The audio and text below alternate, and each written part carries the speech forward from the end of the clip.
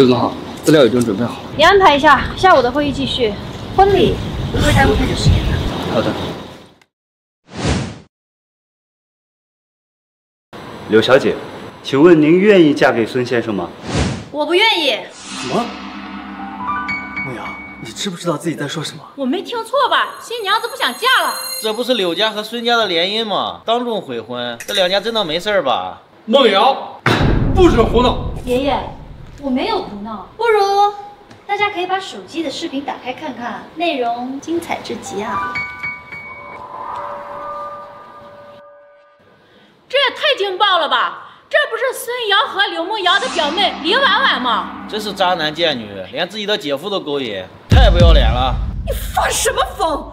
婉婉是你的表妹，你把这种视频发出来，你让她怎么办？姑妈，你要是担心林婉婉以后不好做人，那你就让她有点羞耻心，别做这些丢人现眼的事情啊！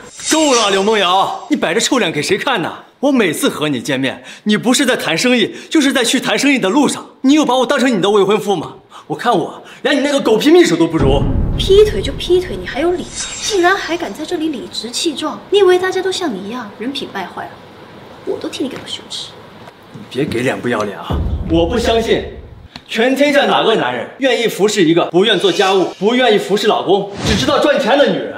有吗？是我确实只知道赚钱，但我更舍得花钱。来，1个月3万，找一个会做家务的老公，谁愿意啊？啊？怎么回事啊？这是？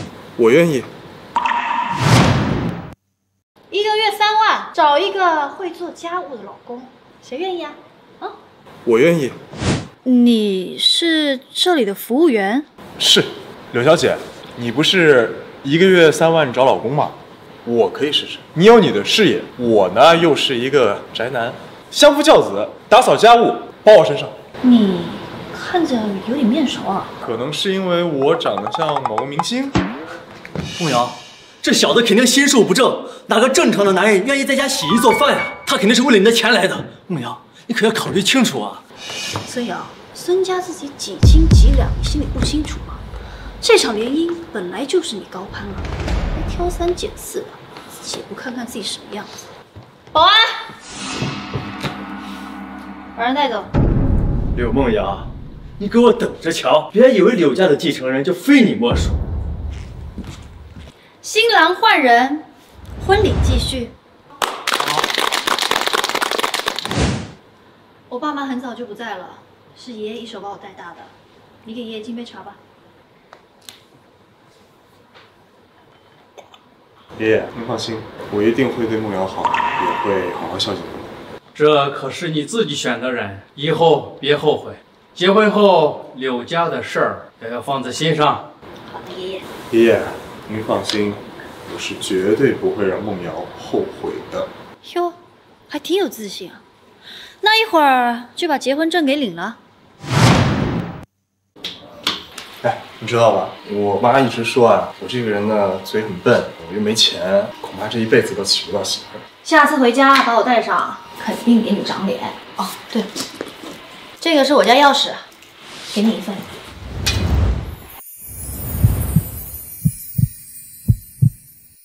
哎，打住啊！咱俩可是契约结婚，得约法3章。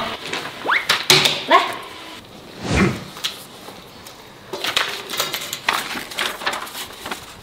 没问题。这么痛快，你跟我结婚图啥呀？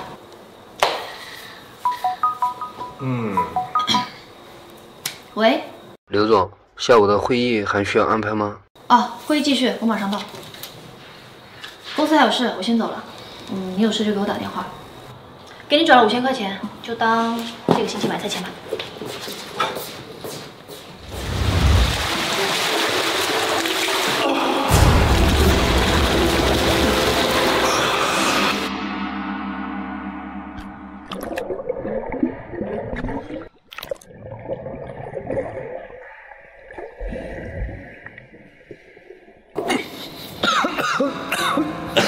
你现在怎么样？就是他重度昏迷，已经送到医院去了。Vivi， 这么多年，我终于找到你了。刘总，您真跟那个服务员领证了？我还以为你只是想气气孙瑶而已呢。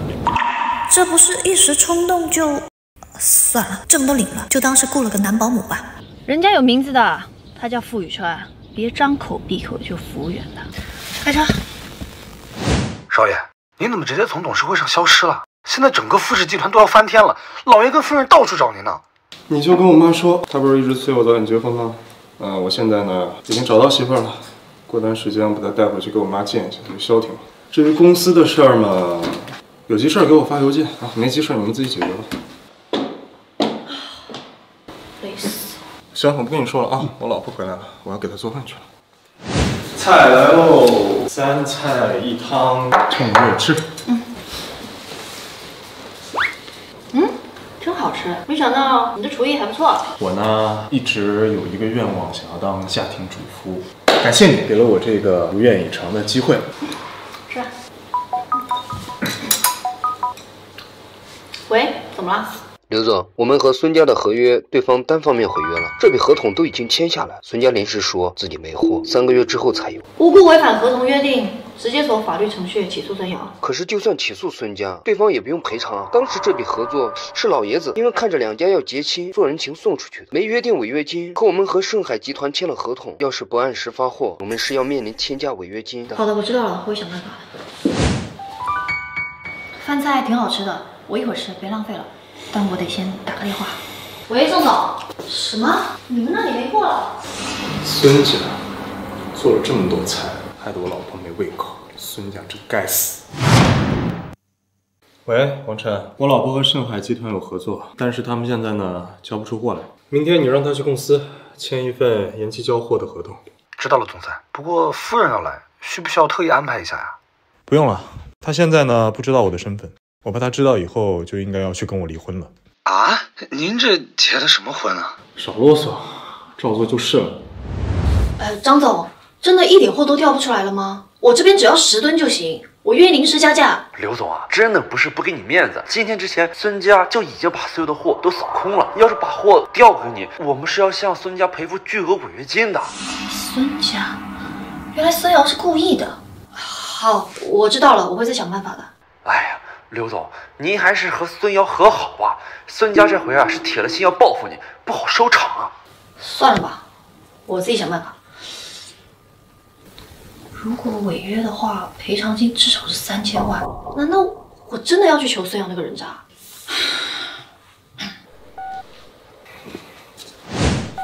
哎，你干嘛？给你热的牛奶，来喝一口。我喝不下，我不想和孙瑶低声下气的，但这么大的损失，我跟你说啊，我这个人呢，运气一向很好，而且预感也很准。帮我来，帮你算一下。你这个烦恼马上就能解决了。搞什么呀？你安慰人能不能说点靠谱的话？不过这小子一本正经安慰人的样子还挺帅，除了洗衣做饭，还能提供情绪价值，不错。盛海集团说可以延缓交货，明天直接去签个合同就行了。你这个嘴是开过光的吧？从今天开始，你就是我的吉祥物了。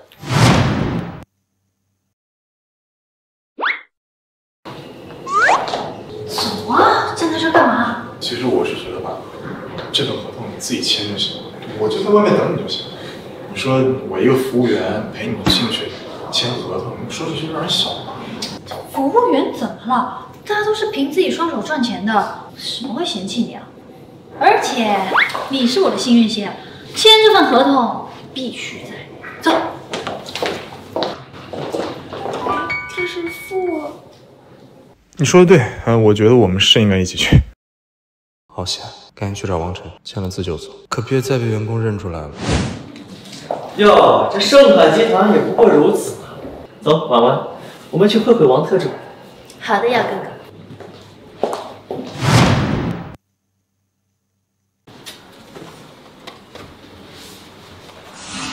哎呦，这不是梦瑶吗？怎么来找新的货源呀？你和我退婚之后啊，我们就收到了盛海集团的合作邀请，看见了吗？我们这次来是来谈合作的，7000万。没事，我的预感很准，他的这笔生意肯定火。孙瑶，你可真无耻，竟敢把我们家直接预定的货卖给盛海！你又算个什么东西？这7000万的合同都够买你这条命了。表姐，姚哥哥之前对你多好呀，你怎么能对不起人家呢？再说他什么身份？他凭什么这么说？他不过是柳梦瑶当天婚礼的现场捡的一个服务员，自甘堕落给女人当家庭主妇，简直是丢了男人的这张脸。难怪说人不要脸，天下无敌呢。林婉婉，我不要的男人你抢着要，就和一条狗叼着一根肾骨头似的。你还挺得意啊，姚哥哥。他这么说你不会不高兴的吧？我当然不会生气了。他还想着让我把剩下那些货让给他，你说我说的对不对啊？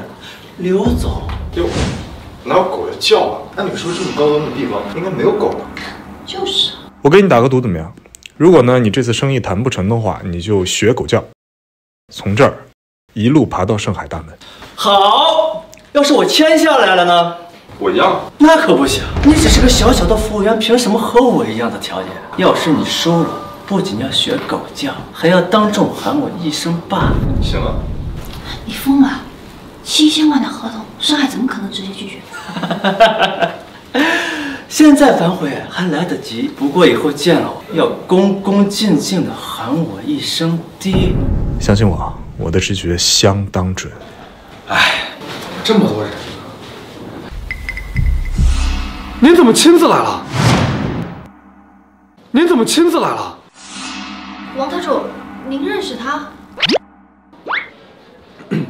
我不认识啊。我是说刘总，你怎么亲自过来了？这种合同随便派个人签字就行了。我说呢，我老公就是个普通服务员，应该也不至于认识王特助。这个合同对我们来说意义重大，所以我自己来了。谢谢王特助给我们这个机会。王特助，您看看，这是我们和盛海集团要签订的合同。我们货源充足，价格也便宜。那我们的合同是不是比柳梦瑶的赔偿合同要先签订盖章啊？谁说刘总是来签赔偿合同的？他们货物紧张，这次是过来签订延缓供货的协议的。至于你跟盛海的合作，作废了。什么？王特助，你别开玩笑了。我们和盛海集团这次的合作，只要你们同意，你们盛海集团至少赚1个亿。你说不要就不要了。谁说盛海缺这1个亿的？我告诉你，比起挣钱，我更看不起忘恩负义的人。如果我的消息没错的话，你仓库里的货都是柳家帮助你做起来的，得了好处就翻脸不认人。你这种人，我们盛海可不敢要啊！王特助，你看，你再看一下，你们再不要，我们的货源全部打水漂了都。只要你给梦瑶鞠躬道歉，我倒是可以给你想个办法。给他鞠躬道歉？你做梦！既然你是这个态度，那我也没办法。那你就等着你的货物卖不出去，亏得血本无归吧。这小子到底什么来路？签约不成，竟然被他说中了。难不成他真的有什么手段？梦瑶，对不起，你别和我一般见识。姚哥哥，你干嘛给他道歉呀？这多丢面子！我操！这回总行了吧？行吧，看你态度那么诚恳，那我就告诉你个办法，你把你的货物便宜卖给梦瑶不就完了？你敢耍我？这个主意不错啊，孙瑶，你可得想清楚，现在这批货除了我，还会有谁需要？王特助，我是不是有什么地方得罪你了？你看，要不这批货就给盛海吧，我给你抽成。是的呀，你敢当着刘总的面向我行贿？我告诉你，现在摆在你面前的只有2条路：第一，把你的货卖给刘总；第二，拿着你的合同滚出去。这明显是有人要搞我，可我除了柳梦瑶之外，没得罪过别人呀。更重要的是，整个云城除了盛海，谁能吞下这么大的货物量？到头来，这批货不是全都要砸手里了？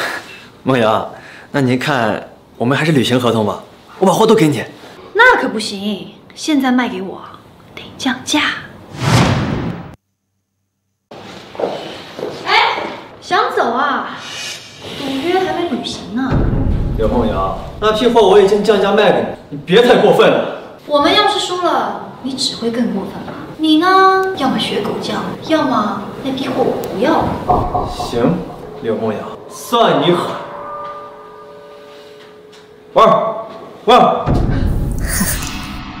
活该。少爷，咱们公司上次和山河集团合作的事出了点意外，必须要您过来主持大局啊！山河集团不仅是盛海10年的合作伙伴，背后的掌权人张家更是傅家的世交，他们的合作的确不能怠慢。老婆，我好像肚子有点痛，我可能得先去个洗手间。要不你先在车上等我会儿？啊，没事，我就在这儿等你，快去快回。行，那我马上回来啊。穿上龙袍都不像太子，一个破服务员，真是丢人现眼。你要是再敢废话一句，那批货我全不要了。你好男不跟女斗，我们走。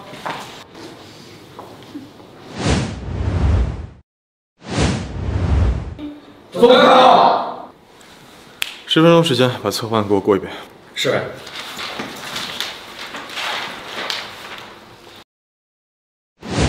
这都20分钟了还不出来，不会出什么事了吧？不行，我得去看看。这盛海集团也太大了吧，连个厕所都找不着。那是不是有人啊？来去问问。老公，你怎么在这儿？老公，你怎么在这儿？我没听错吧？他竟然叫副总老公？副总结婚了吗？之前没听说过啊。啊，那个，刚才王特助找我说他们会议设备出了点问题，所以我过来帮他们维修一下。啊，对，他就是过来帮忙修设备的。酒店服务员还需要会维修设备啊？因为我大学的时候其实学的是机械维修，只是因为不太好找工作嘛，所以就做个服务员稍微过渡一下。您丈夫的维修技术特别棒，帮了我们一个大忙。过奖。他没给您添麻烦吧？没有。幸亏你修好了，不然赔钱可是小事，得罪王特助就不好了。赶紧走吧，赶紧走。刘总，您别着急走呀，1周之后是我们盛海集团对外的招标会，到时候请您一定要来参加。您说是盛海对明月湾的招标会？那地皮价值1000亿，谁要是能和盛海集团合作开发，身价肯定直接翻倍啊！但是这个招标会不是没有对外公开吗？因为您老公帮我们修好了设备，所以我觉得招标会的请帖算是我的一个回礼。不过标书到时候还需要您费心准备一下。就因为我老公修好了你们的设备，这也太离谱了吧？其实是因为今天是一个非常重大的会议，我帮他们维修设备，就相当于帮了盛海集团一个非常大的忙。对，这次会议对我们来说特别的重要。他帮我们修好了设备，我甚至觉得，一个请帖有点不太够。那没关系，够了，再多就有点不太对劲了。那谢谢王特助，我先回去准备招标书。好，行，谢谢。你老实告诉我，是吗？你是不是救过王特助的命啊？胡说什么呢？有没有一种可能，是因为你们公司整体实力就不错，王特助只是找一个契机让你们去参加招标会呢？也是啊，自从我接手了柳氏集团，那公司可是蒸蒸日上，缺的就是一个机会。不过你还真是我的福星哎！我发现只要有你在，就有好事发生。那这次招标会，你跟我一块去？这个到时候再说吧。我研制了一道新菜，要不要回家尝尝？好，走，回家吃饭。刚才你们都看到了，刘总其实就是咱们盛海集团的总裁夫人。以后集团旗下的几家公司都必须对柳家客气啊，要是遇见能合作的项目，都必须优先选择柳家，明白了吗？明白。这次招标会的事儿是咱们集团内部直接你们公司和外面对接的是吧？是。而且刘总的身份你刚才知道了，这次投标就是咱们总裁送给夫人的礼物，你心里得有点数。王特助放心，我一定会竭尽全力帮夫人整理好标注，确保夫人的公司这次一定中标。要是出现什么差池，你的这个位子恐怕立马就要换人了。是，你放心。快，给我把2天后的行程全部取消，专门空出时间留给刘家。明天就是爷爷的生日了，得赶紧挑个礼物才行。你也挑一只吧，就当我送给你的礼物了。这只怎么样？我觉得挺适合你的。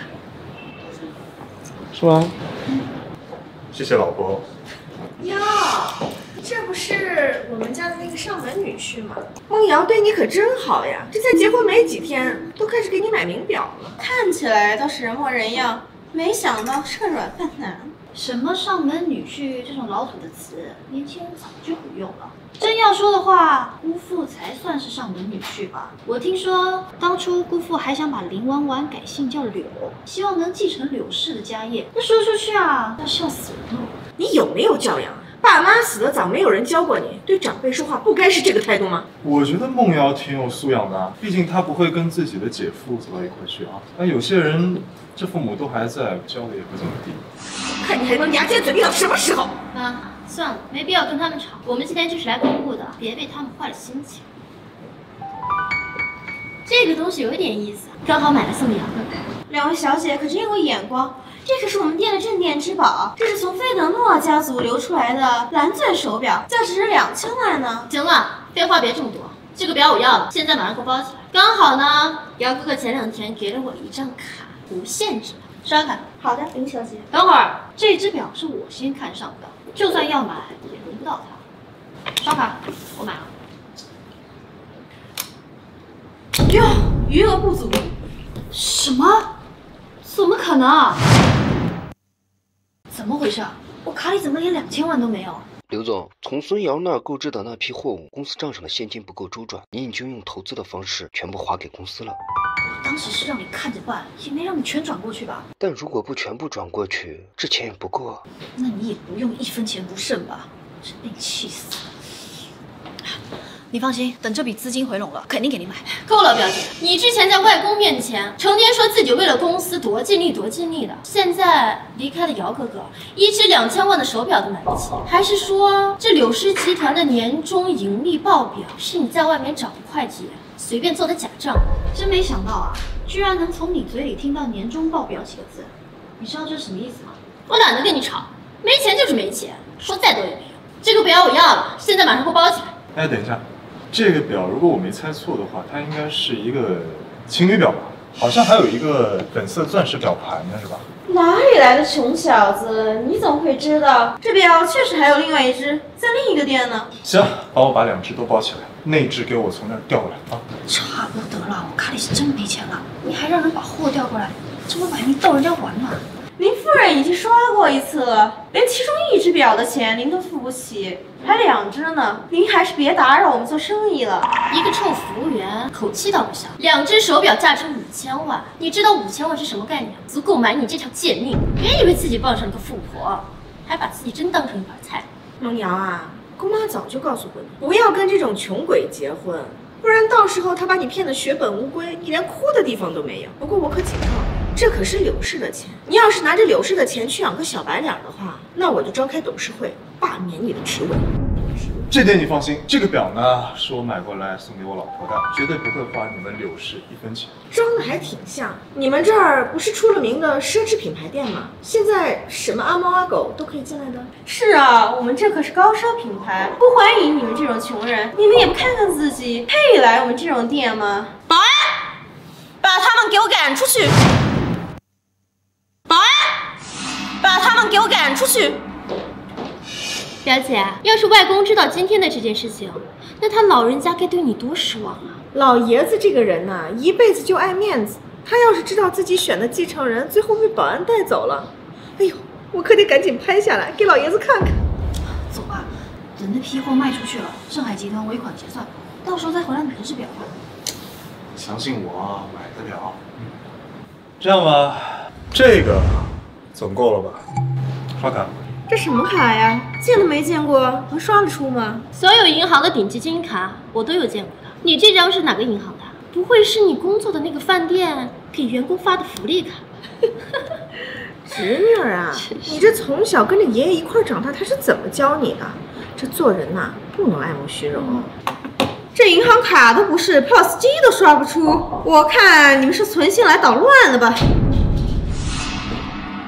瞎了你的狗眼！这是盛海集团自己的顶级黑卡，根本用不上 POS 机。凭借这张黑卡，可以在盛海拿走持卡人想要的任何东西。这位先生，您是要这只手表和另一只粉钻款是吧？我立刻给您包起来。除了这2只表以外呢，这里的某些人我也不是很喜欢。我明白，您放心，你被辞退了，赶紧滚！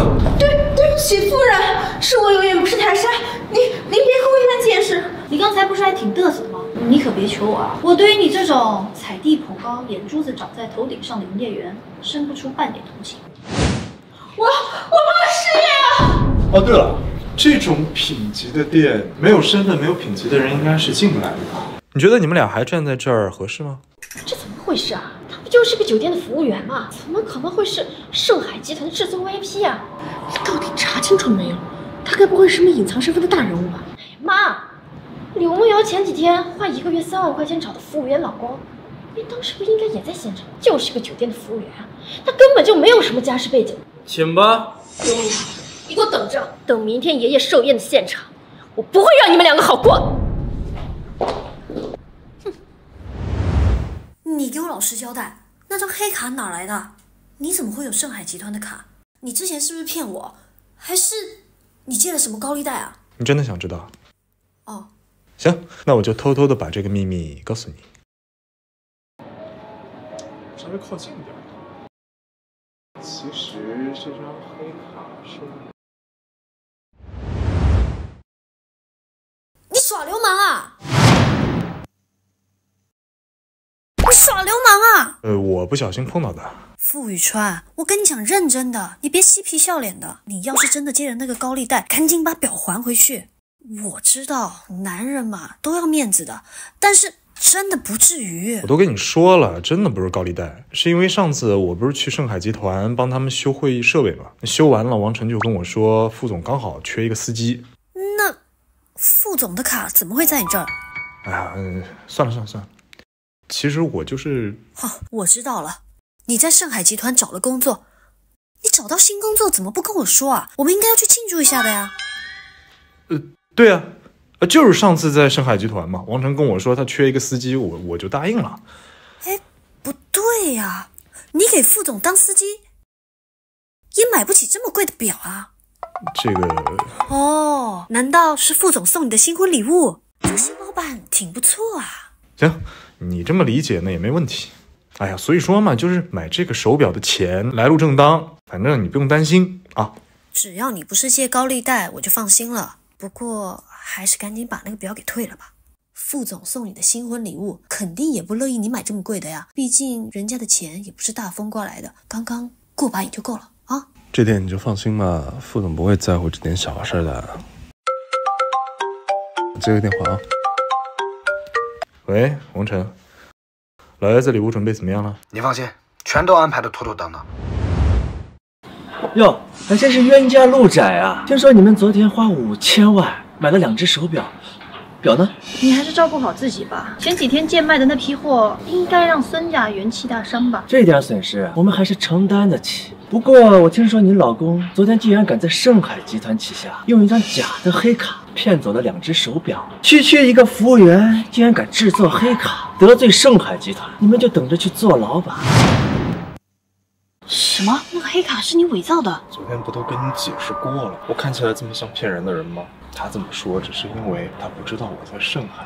对呀，曾瑶这个傻子根本就不知道你在盛海集团给总裁当司机，还说咱们伪造黑卡，是吗？那你报警好了呀！我老公就是有本事拿到盛海集团的黑卡，有本事的话你也去拿好了呀。好，柳梦瑶，那我今天就给你一个大大的惊喜，咱们走着瞧。你确定没事吧？孙瑶这个小子不会又出什么阴招对付我？放心吧，走吧，别耽误了爷爷的寿宴。谢谢您了，爸，您看这。有心了，有心了。爷爷，我和宇川来给您祝寿了。爷爷，这人啊，你选的确实是有点着急了，可看得出来你们感情很好。这样一来啊，爷爷也就放心喽。爷爷，你放心，宇川对我很好，而且他也很上进，找了份新工作。这份工作恐怕上不了什么台面吧？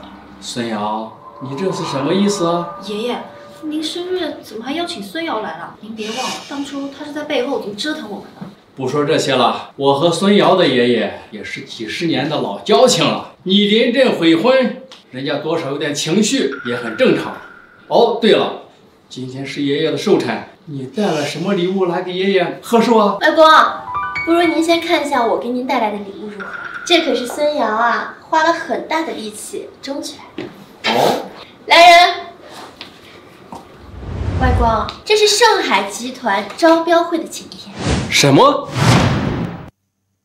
盛海集团这张请柬至少价值100万，即使我们柳家无法达成合作，就是过去露露脸，以后在业界也会水涨船高的。外公，这个请帖可是孙瑶花了很大的力气弄来的，您看要不要就让我代表柳氏集团去参加这次的招标会呢？可现在柳氏的总裁是孟瑶，你去恐怕不合适吧？爸，你以前就说过，有能力者居之。现在这张请帖是婉文和孙瑶2个人一起弄来的，怕是孟瑶拿着这张请帖去，人家也不会让他进吧。您要是不乐意的话，这么千载难逢的机会可就错过了。这张请帖，老爷子是这样，其实啊，最近孟瑶也在接洽盛海集团的招标外延。这样吧，如果我们拿不到这张请帖，那让他们俩去无可厚非。好，这件事情就这么定了。这件事你做得很好，如果能够帮助柳氏和盛海集团达成合作，以后你进董事会来吧。谢谢外公，我肯定会努力的。也不知道姐姐这次来是带了什么礼物给外公祝寿呢？有你和孙瑶这张盛海集团的请帖呀，不管他拿出来什么礼物，你外公都不会再开心了。不过没关系，毕竟像我女儿这么优秀的人不多了。你刚才干嘛拦着我啊？不如就跟爷爷说，我们也有盛海集团的邀请函。看那林弯弯小人得志的样子，我就来气。请帖在家放着呢，总不能现在回去拿吧？再说，咱们就算赶得及爷爷已经收过的礼物，再收第2次也不会更惊喜了。说的也是，可是我准备的是一只100年野山参，说不定也比不过那张请帖。怎么会呢？放心吧，我都给你准备好了。嘀嘀咕咕这么久，不会连刘老爷子的礼物都没准备吧？算了，孟瑶为柳氏的事儿操心太多，我的生日忘记了，也就算了。怎么会，爷爷？您的生日我肯定记得的，还有礼物。是因为准备的东西太多了，所以这边放不下，我们都放外边了。吹牛都不打草稿，既然拿了这么多，那你就拿出来，好让我们大家伙儿都开开眼啊！别胡说啊！我哪有准备什么礼物啊？放心吧，我都准备好了。上寿礼。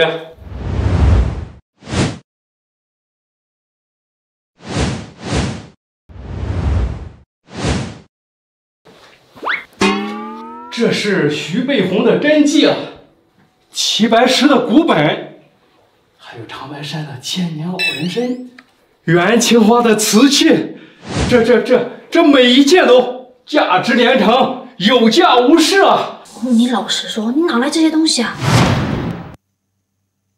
你老实说，你哪来这些东西啊？既然是爷爷的大寿，就别煞风景了，回头再给你解释啊。你回去最好给我一个合理的解释，不然你就死定了。你放心吧，这些东西绝对来路清白。这些礼物价值太珍贵了，爷爷我可不能收。爷爷，这些礼物都是孟瑶准备了很长的时间，从全国各地搜了来的。您说你要是不收，孟瑶多伤心。好，这才不愧是我的好孙女，把爷爷的生日记在心上，还这么愿意花心思，爷爷已经很高兴了。表哥哥，看把他们2个给得意的，你好不容易才拿到了盛海集团请帖，这下疯了，却被他们2个给抢了。不行，要是让刘老爷子看中柳梦瑶，到时候你要继承柳氏集团的总裁就更不容易了。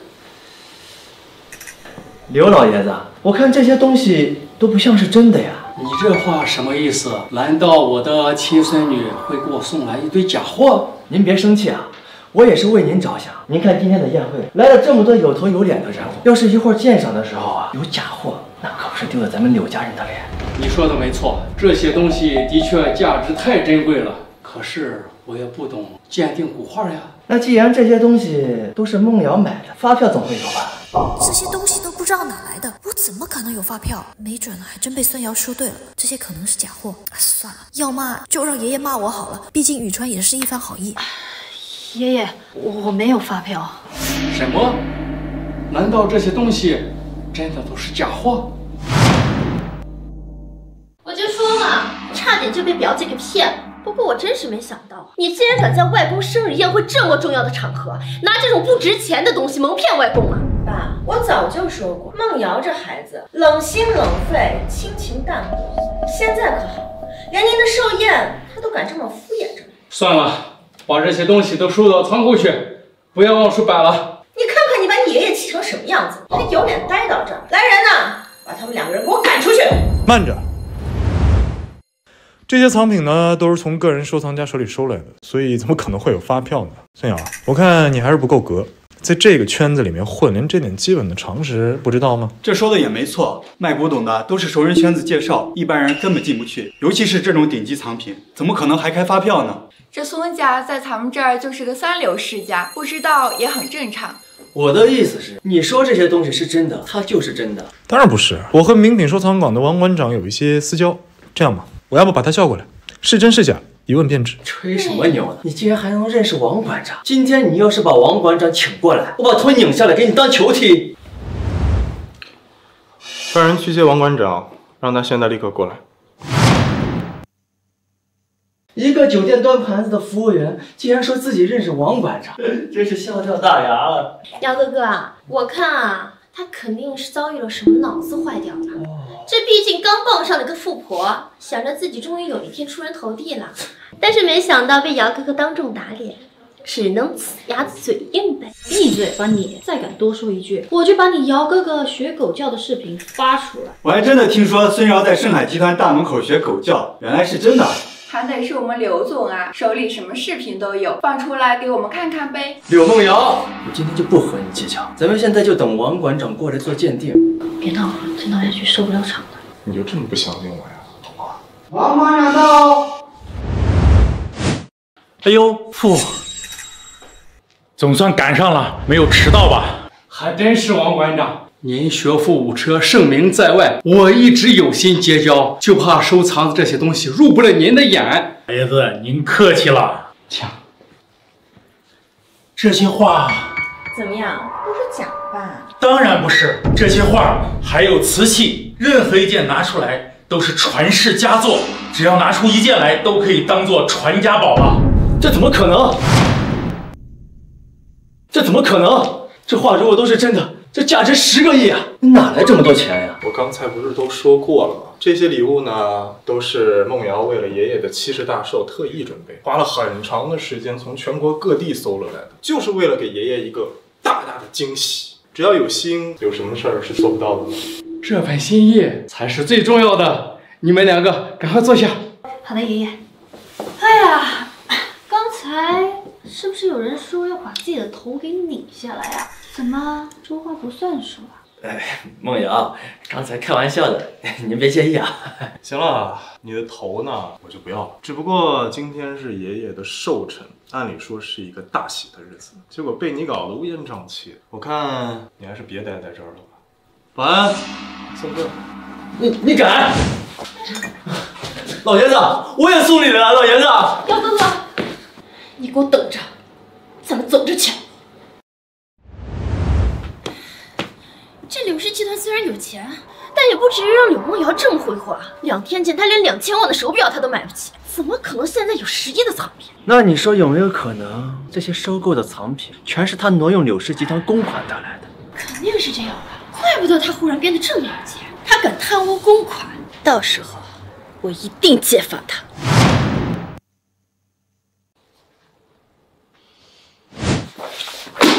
你老实告诉我，今天爷爷寿宴上的东西到底怎么回事？不会又是那个盛海集团的副市总裁给你的吧？没错，就是他呀！当我白痴啊！你说那2只手表是副总送你的新婚礼物，这种理由虽然牵强，但是勉强还能相信。这10几亿的收藏品，家里没地方摆，全都给你了。老婆，你能不能稍微轻一点？真的好痛。没事吧？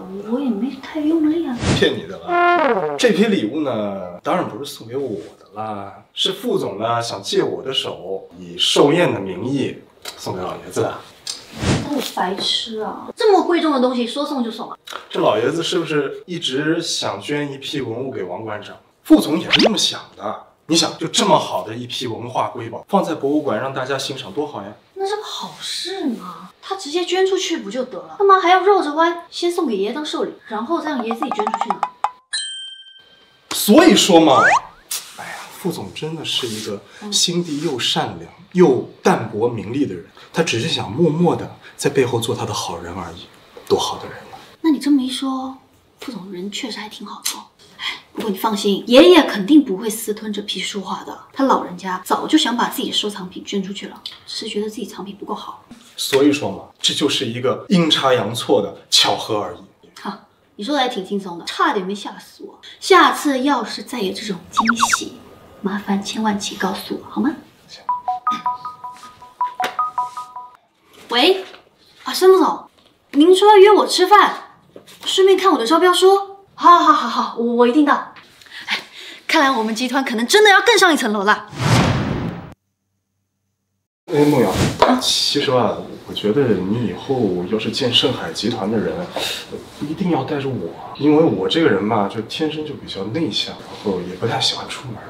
你上次在爷爷的寿宴不是表现的挺好的吗？而且我们这次不是去盛海集团，是去见集团子公司的孙副总，所以你不用这么紧张。我一见到有钱有势的人吧，我就会心虚腿软，说不出话，所以我还是在隔壁的咖啡厅等你啊。哎，回来！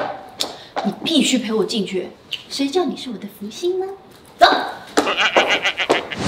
孙副总，不好意思，我没迟到吧？孙副总，你没事吧？我是不是吓到你了？我这就去楼下给你买一件新的衣服。不至于吧？这不就湿了一小片吗？过一会儿就干了。那怎么行？毕竟是我吓到孙副总。你等我一下，我这就去买。不用，真不用。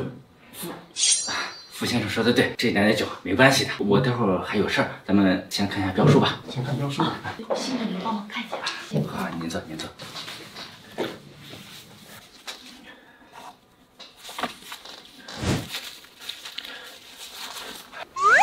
很热嘛，看孙副总一直擦汗，咱要不开会空调？开什么空调呀？都快入冬了，你到时候感冒怎么办？刘总，您不用管我，我先帮您把这些错漏的地方给改了。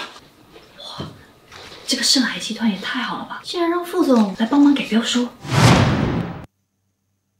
这个盛海集团也太好了吧！竟然让副总来帮忙改标书。是，说明这个孙副总人还是挺不错的，乐于助人。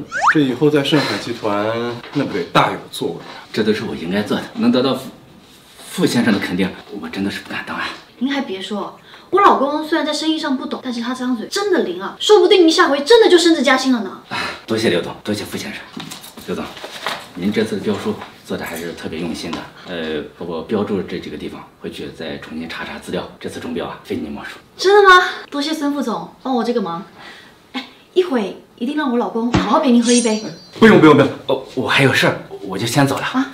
有您二位的这个金口玉言，我已经心满意足了。我先走啊。再见啊。这个孙副总人也太好了吧！你看，一听到我说他要升职加薪，那个嘴笑的都会裂开了。说明什么？说明咱俩都是自带福气的。这个孙副总吧，可能真的要升职加薪了。我虽然真的很想陪你一起去，但是我今天的感冒实在太严重了。哦，你别说话了，喝点水，早点休息啊。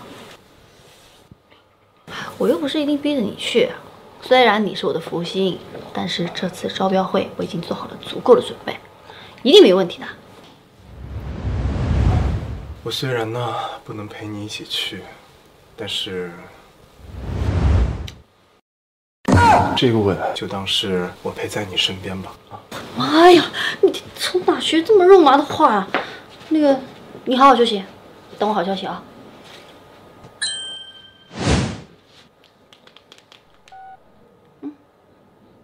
这个铃声会不会有点太幼稚了？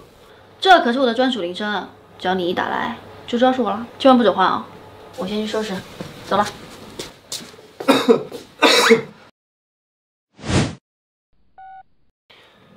让他们准备一下，我会私下去这次宴会。记住啊，不要惊动任何人。表姐，你今天打扮的挺漂亮的呀。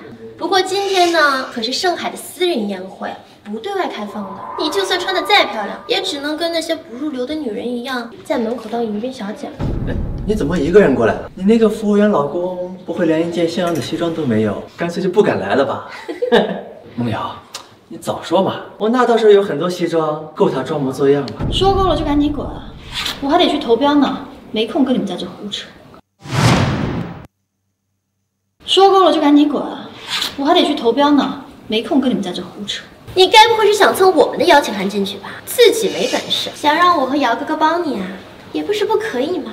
要不这样吧，只要你诚心实意的求我呢，万一我一开心呢，我们就带你进去喽。不仅要求饶，我也要你学狗叫，把视频拍下来发到网上去，否则你今天休想进入这个大会的大门。你们两个真的是蠢到一块儿去了。我既然会来赴宴，又准备了标书，怎么会没有邀请函呢？你会有盛海集团的请帖？切，这怎么可能啊！装模作样，你要是有邀请函，早都进去了。就是。完了，顾着准备标书，忘记拿请帖了。表姐，我劝你自己识相点，自己滚出去，别到时候被人家保安丢出去了。你丢的可是我们柳家人的脸。保安，这里有人没有邀请函，还想混进招标会，这种人是不是应该直接赶出去？你的请帖呢？我落家里了，我让我老公送过来，马上就到。这里是私人宴会，没有请帖就赶紧滚。住手！住手！王特助，您怎么来了？他是过来故意捣乱的，我已经和保安说过了，把他赶走。柳小姐是我盛海的贵客，你算个什么东西？别敢阻拦她！王特助，他连邀请函都没有，怎么可能是盛海集团的贵客呀？就是啊。王特助，不好意思，我老公生病了，今天出门的时候比较着急，就忘记拿了。刘总，您不用这么客气，叫我小王就可以了。邀请函也不是什么要紧的事，您能来就可以了。柳小姐是不是我盛海的贵客，我还能不知道吗？倒是某些人拿了张请帖，还真把自己当回事了。刘总，请。谢谢。怎么回事啊？这个小贱人，她怎么可能成为盛海集团的贵客呀？姚哥哥，你觉不觉得这个柳梦瑶她和王特助的关系不一般啊？我就知道柳梦瑶这个贱人，她肯定私底下勾引了王特助，所以她才能经得起这么高端的宴会。没错，肯定是这样。等我有机会抓住他们两个人的把柄，到时候盛海集团开除了王特助，我看他柳梦瑶拿什么和我斗。就是。刘总，您把标书给我就可以了。好。我们这次请来的是集团几个董事一起审核，在晚宴差不多结束的时候就宣布是谁中标。我那边还有点事儿，暂时先失陪了。好，那你先忙，我自己带着就行。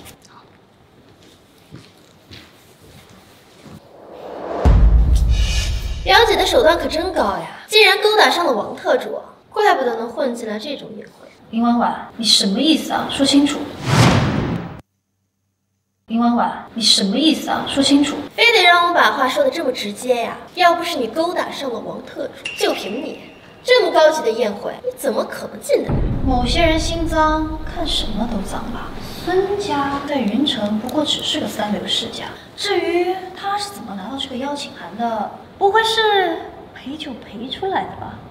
你说什么呢？柳梦瑶，你少在这给我胡说八道。这位是盛海集团的张总，这次回国呢是专门负责明月湾的开发计划。我和张总呢已经认识好多年了，看到没？这就叫人脉。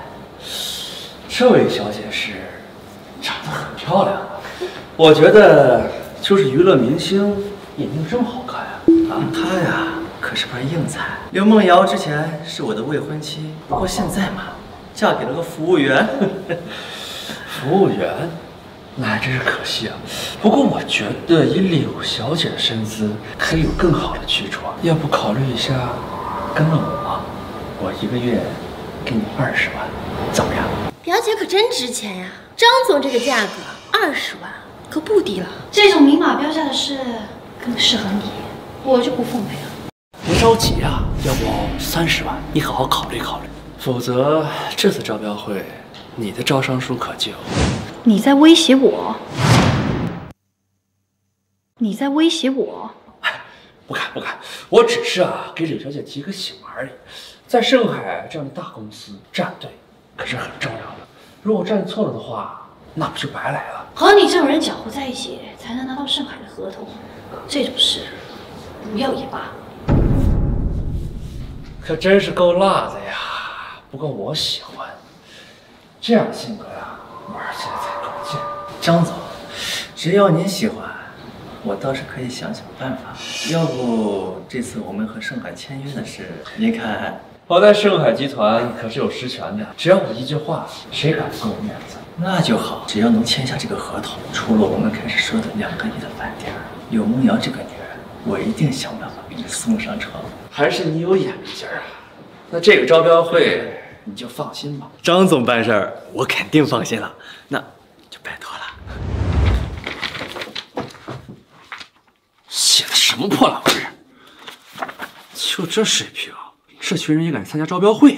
这是那个女人写的，水平怎么这么高？怎么可能？张总，这是干什么啊？我提前过来看看，到时候招标的时候心里有个底啊。这不合规矩吧？孙副总，虽然我刚从海外调回来，但是我在这公司当总经理的时候，你还在我手底下当一个销售主管呢。怎么，马上就要升职了，连我都不放在眼里了啊？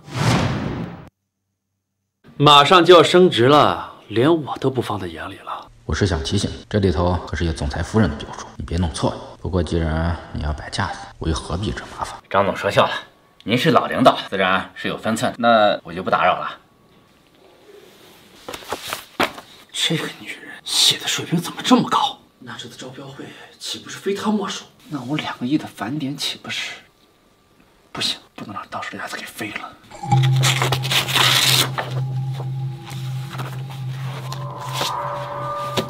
在盛海这份合同，我说了给谁，就是谁的。不好意思，让各位久等了。今日的招标会结果已经出来了。柳梦瑶，要是你现在向我道歉求饶，说不定我拿到标收之后啊，还会外包几个项目给你们了事，让你也赚点钱。我看你这还没睡醒吧？大白天的就在做白日梦。一会儿你还是好好照顾自己，别找我要项目就行。我看你要嘴硬到什么时候？表姐，我来的时候外公可说了，要是我能拿下这场招标，那我在董事会上就会有一席之地。你可是要小心了，别到时候你连总裁的位置都保不住。就凭你这个脑子，想进董事会，恐怕也干不了多久吧。这次选举是由我盛海集团的几个经理一起投票选举出来的。现在，让我们来恭喜今日的中标者，他就是孙瑶。今日最后中标者是孙瑶。什么？既然是孙瑶中标了，谁要是拿到这次中标权，对接的可是千亿项目啊！快别说了，赶紧去给孙瑶敬酒。有了这笔项目啊，以后可就要叫他孙总了。好，感谢大家给我孙瑶这个面子。这次中标之后呢，我们还会挑选其他项目的合作伙伴。大家如果感兴趣呢，都可以过来找我。这么用心写的招标书，怎么可能会输给孙瑶？这怎么可能？我也看过总裁夫人的标书，质量上乘。就算没有总裁打招呼，这份标书也远远胜过其他人，更不可能输给孙瑶啊！我得去请示一下副总。孙瑶招标书中选原因是什么？可以公开吗？难道大家不好奇？这刘总的胆子可真大啊，竟然敢公然和上海集团叫板。可是孙瑶的实力谁不清楚？你说就凭他能拿到上海的标的，肯定有什么猫腻。真想看看标书。对，让我们也看看标书。柳梦瑶，这是盛海集团的决定，你算老几啊？就敢在这闹事儿？闹事？我看是有些人做贼心虚吧。既然标书都中选了，不妨拿出来给大家看一看，不过分吧？柳小姐，在这么大的场合诬陷我们盛海集团，可是要负责任的。来人！将他给我赶出去，将柳氏集团拉黑。盛海集团任何人都不许与他合作。我看谁敢！我还以为谁这么大威风呢，原来是张腾远。怎么了？出国待了几年，回来架子变这么大？总裁，你怎么亲自来了？是这个女人啊，她说我们公司暗箱操作，传出去啊，对我们盛海集团不利，所以啊，我才让人把她赶出去的。是吗？既然她这么说，说明她也有一定底气，对吧，柳小姐？这位副总裁怎么看上去这么眼熟啊？是的，副总，我希望能够公开这次的标书。要是我技不如人输给孙瑶，那我心服口服。表姐，那如果能证明我们的标书没有问题，你是不是要道歉？对，我说到做到。张总，那就把我的标书拿出来，让他说的心服口服。这个臭婊子，我好几次都栽在他手里，这次一定要好好给他个教训。这脑子是不是有病啊？你觉得自己写的很好吗？这个标书用的根本就不是你的，用的是两个窑子，这拿出来，这全都露馅了。张总，那怎么办？把这次中标的作品给我吧。总裁，这件事就不劳烦您费心了，我一定把它处理好，不会影响我们公司声誉的啊。哟，那可不行，必须得当着大家的面解释清楚，这样才能给我们公司证明。副总，这就是这次中标的标书。看看上面的名字到底是谁。总裁，不好意思，是我看错，这个标书就是柳小野递上来的，中标的就是柳氏集团。我就说，我怎么可能输给孙瑶这个废物？原来是你想占我便宜，该不会孙瑶用了什么手段送您一些礼物吧？这个贱人，口说无凭，竟敢诬陷我，找死！找死的人是你啊！把他给我带走，让律师成立专案组对他进行调查。如果他真的有收受贿赂的行为，直接提起诉讼，撤除他的职务。是。来人，总裁，我错了，饶我这一次吧。哎，总裁，我错了，我错了。至于你们两个，还不给我滚！是，我们这就滚。韦小姐，请问我有荣幸可以请你跳支舞吗？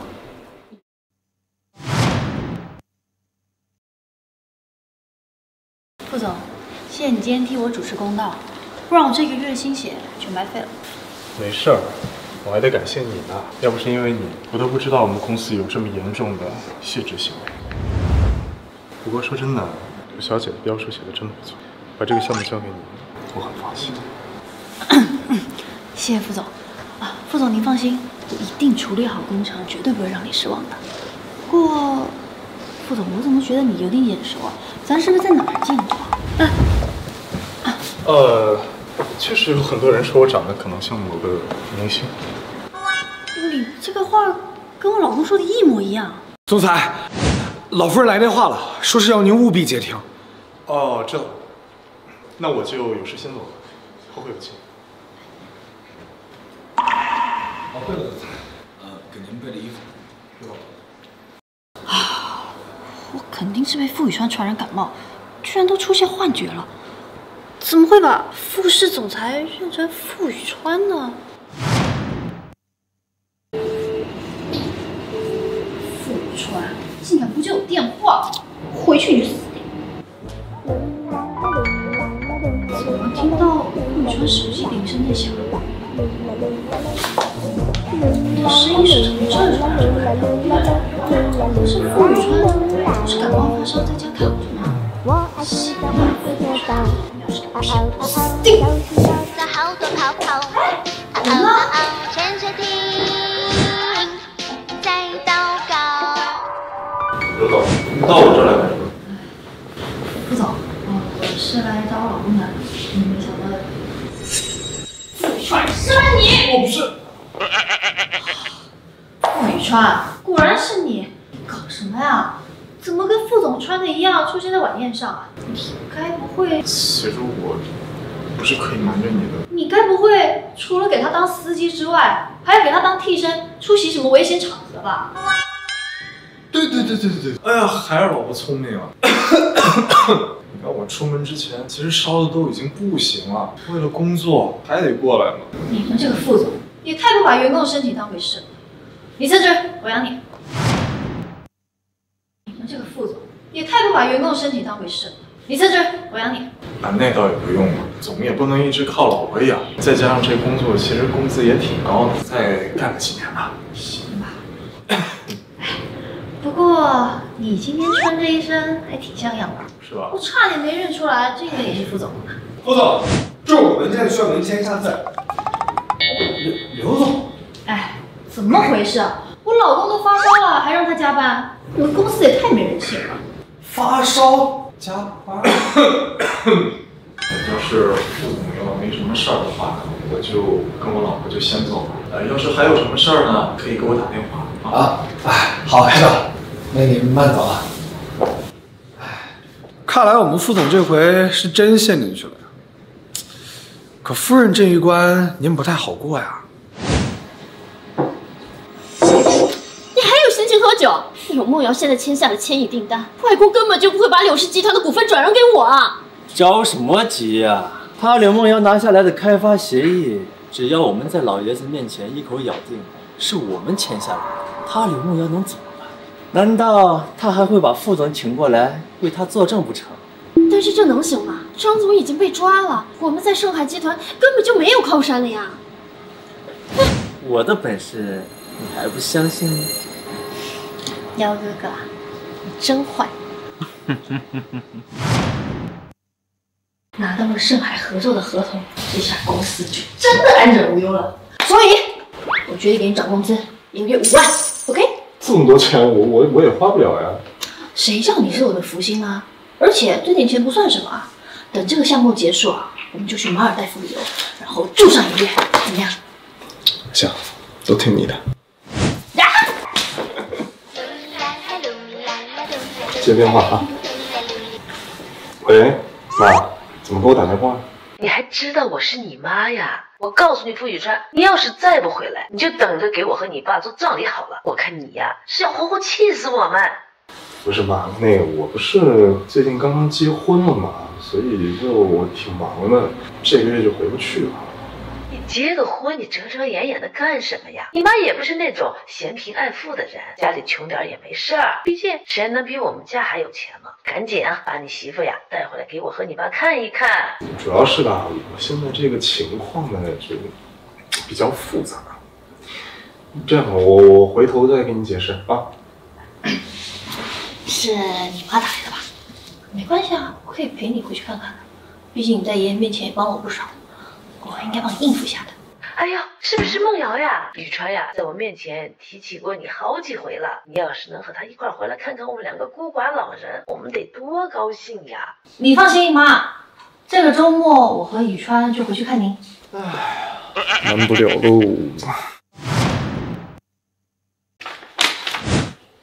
婉婉啊，你这2年的确是长本事了，连盛海集团这么大的公司都能达成合作，实在是厉害。外公，这还是我们孙瑶哥哥他有本事，所以我们才能拿下这个合同。梦瑶的事过去就过去了，这笔合同足可以弥补我们2家的裂痕。我看你就进董事会来吧，全当是对你的奖赏。谢谢外公。爷爷，让林婉婉进董事会不合适吧？有什么不合适的？这笔千亿合同那是我们婉婉拉来的，她要进董事会的话，那董事们都是同意的啊。你说合同是婉婉拉来的，当时在会场是什么情况？不用我多说吧。姚梦瑶，你别逼我在老爷子面前撕破脸。你和王琛的那点破事儿，我知道你一清二楚。大不了我们鱼死网破。表姐，外公的身体一向都不太好，你说要是让他知道你在外边给男人当小三，他会不会气出怨呀？你胡说八道些什么呀？行了，让他们俩装去吧，反正纸包不住火，到最后看他们俩收不了场，不是更有意思？好。你们在爷爷面前装腔作势的样子，等到时候工程开工了，我看你们怎么圆这个谎。这事儿啊，用不着你来操心。柳梦瑶，你压在老头上这么多年，也该是我扬眉吐气的时候。这个位置不还是我可以坐上？区一个副总的职位，你就满足了？姚哥哥，这个副总的位置，我当然是不满意。但是要想让爷爷废除柳梦瑶总裁的位置，那就更不容易了。你看看这是什么？傅家的家宴请帖。没错，傅夫人急着后设宴本城的名流权贵，是为了介绍傅总的未婚妻子，也就是傅氏的少夫人。这位神秘的少夫人肯定是某位傅家大小姐。你要是能认识她，到时候柳梦瑶拿什么和你斗？还是姚哥哥厉害。要是我们能跟少夫人打好关系的话，那这个合同不就名正言顺的到我们的手里？这是你家？你不是在酒店当服务员吗？这不是我家呀，是因为我爸妈吧在这儿打工，他俩一个是保姆，一个是司机。主人家也是看他们工作挺多年了的吧，觉得他们勤劳可靠，就把这个房子暂借给他们住。你不会因为我家境贫寒就嫌弃我吧？不会，都是凭劳动打工的，怎么会嫌弃？我还带好多礼物呢。走吧，赶紧进去吧。太冷了。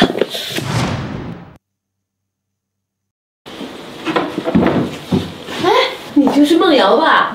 这长得果然漂亮。我儿子的眼光呀，就是好。他一直不肯结婚，我这个当妈的呀，要被他快气死了。我觉得雨川挺好的呀。妈，爸不在家啊。你爸呀，他去开会去了，要很晚才回来，不用管他了。当司机还要开会，那确实挺辛苦的啊。司机？妈。这是我们给你准备的一些礼物，对，都是一些养生的，凭二老吃啊。老公什么时候当司机去了？我还没跟梦瑶说我真身份呢，我说咱家是借住的，妈你别露馅。这年轻人玩的什么花样啊？我真是年纪大，跟不上潮流了。妈，你们在说什么悄悄话？我不能听啊。没有，没有。妈。您做的菜真好吃，不愧是做了10几年的保姆，这个手艺就是不一样。保姆？对，我当保姆呀，好多年了。这玉川呀和他爸没口福。你要是喜欢吃，以后呀你常来，妈做给你吃。谢谢妈。妈，我听雨川说你们给别人做工挺辛苦的，你们要是不想这么辛苦啊，可以搬过来和我一块住啊。就是我那个房子不太大，你们不嫌弃就好。是吗？那在哪儿呀？翡翠湾200多平的房子，是小了点儿。我在翡翠湾呀有一套房子，700多平，你们拿去住吧。什么？妈，咱家是打工的，哪来的房子呀？这套房子呀，是我和你爸一辈子省吃俭用攒的钱买的。现在你要结婚了，咱们家现在也没有别的什么，只有这套房子留给你，你们呀也别嫌弃。不用，妈，我自己也有房子，和雨川一块住也够了。你们房子这么大，我们也用不着呀。是有点大，哎呀，其实呀，我还有。其实啊，我妈还有另外一件礼物要送给你。妈，你是不是还有一个什么首饰要送给梦瑶？哎呦，去拿拿。梦瑶，我差点忘了，你等等啊。还是赶紧转移话题吧，不然我妈要拿出的房产证只怕更夸张。梦瑶啊，这套首饰是我从玉川他奶奶那儿继承来的，是留给咱们家儿媳妇的。这可是最顶级的祖母绿首饰，放在拍卖会上起码得好几亿美金呢。玻璃做的，不值钱。吓我一跳，我差点不敢碰它了呢。东西是不值钱，但是呀，它毕竟是祖传的，你可一定要收好啊。谢谢妈，我会好好收藏的。这收藏什么呀？给你了你就拿去戴，下回呀咱们家举办家宴，你就带着来啊。妈，您放心，我肯定带着。妈，我有点想上洗手间。我带你去，以后呀你可要常来，这当成家就行了。这多来几次，不就熟了吗？妈，我会常来的。走。那个卫生间就在边上，你要不自己去，或者我让秦管家带你去也行。我想跟我妈单独说几句话。行，那我自己找，你们聊吧。妈，你觉得梦瑶怎么样？我很喜欢，你没看见？我把家传的首饰都给她了。梦瑶这孩子呀，大气，眼神呀清澈干净，妈很满意。行，你喜欢就行。不过呀，这咱家这家底，我想再稍微瞒瞒，别别露馅儿了。你放心，这点小事妈还办不了吗？这是雨川的房间吗？这家主人也太好了吧，竟然让保姆一家都住这儿。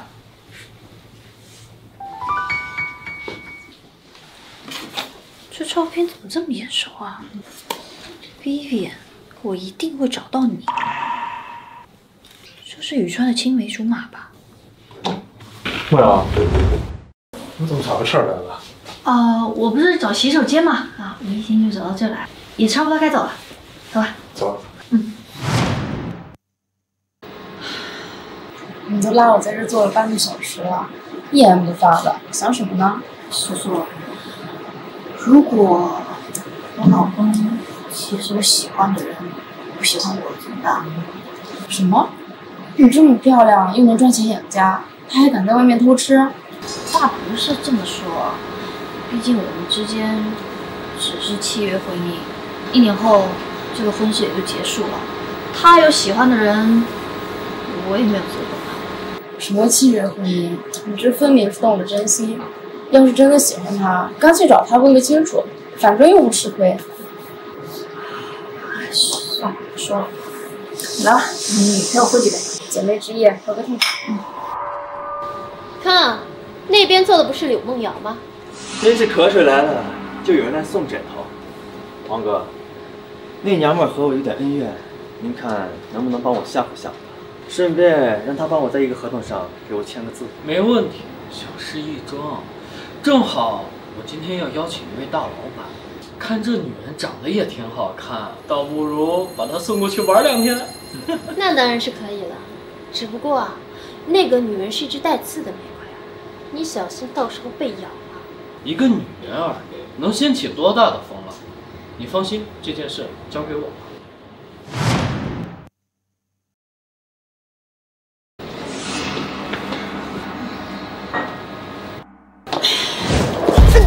美女，怎么一个人喝闷酒？你干什么？干什么？当然是请你。滚开啊你！你别给脸！放开我！你们是谁啊？想要钱是不是？行，我给你们，拿着钱赶紧走。美女，我们不要钱，而且你这个人更值钱。把他带走。哎，别碰我！放开我！我老公很厉害的，我要是掉一根头发，我老公不会放过你们的。喂，梦瑶，放开我！是不是有人对你不利？喂，臭！别给我耍花招！你也不打听打听整个云城谁敢惹我王豹子？给我带走！放开我！喂，梦瑶，怎么了，副总？哎，局长，给我追踪夫人的下落。哦，对了，还有一个叫什么王豹子，给我去查他的底细。夫人要是出任何问题，我拿你试问。副总放心，我这就动用上海所有的力量去查，就算把整个云城翻个底朝天，我也务必把夫人找回来。长得可真好看，今晚上把我伺候舒服了，以后好处少不了你的。我可是柳氏的总裁，你敢惹我，我不会放过你。柳氏，哎呀，怎么办？我好害怕，我好害怕。对付你这种人，我有的是办法和手段。别碰我！我已经结婚了，你要是敢碰我，我老公不会放过你的。我调查过你和你老公，你老公就是个端盘子的服务员，怎么让他拿盘子砸我？今天你让哥哥开心了，到时候把你送给上面，要是把上面的人伺候舒服了，你那小破公司岂不是能赚越来越多的钱了？啊！放开我！你个贱人，最好别惹我，我有很多办法折磨你，知道吗？傅主任，你在哪儿？快救我！住手！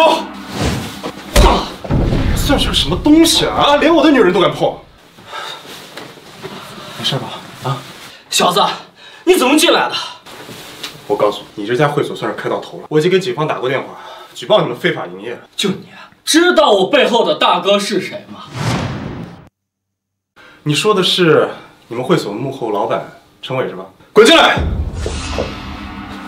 傅爷，我说这家人有眼不识泰山，你别跟我一般见识。她是我老婆，你觉得你有脸说出这样的话吗？您夫人，你个蠢货，傅爷的老婆你都敢动，我看你是不想活了。老大，我动手之前都查清楚了，她柳梦瑶就是个小破公司的老板，至于她老公就是个端盘子的服务生。端盘子的，你瞎了你的狗眼，连傅爷都不认识，你找死！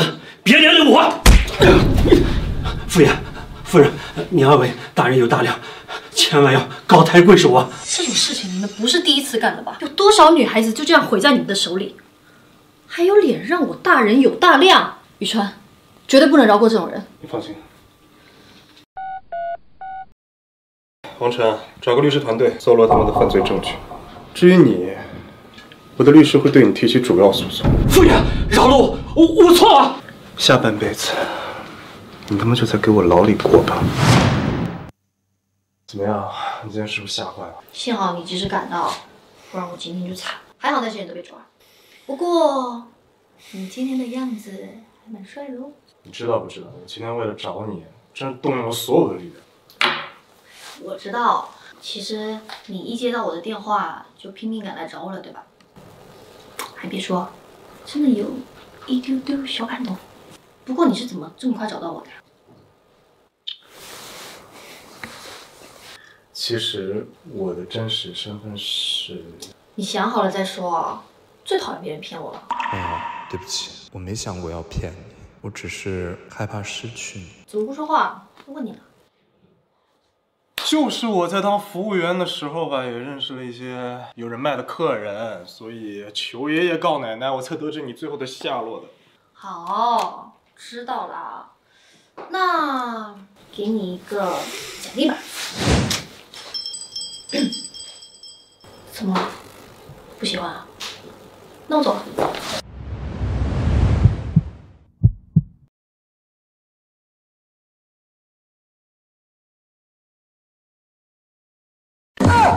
这个才算是奖励嘛，应该不过分吧？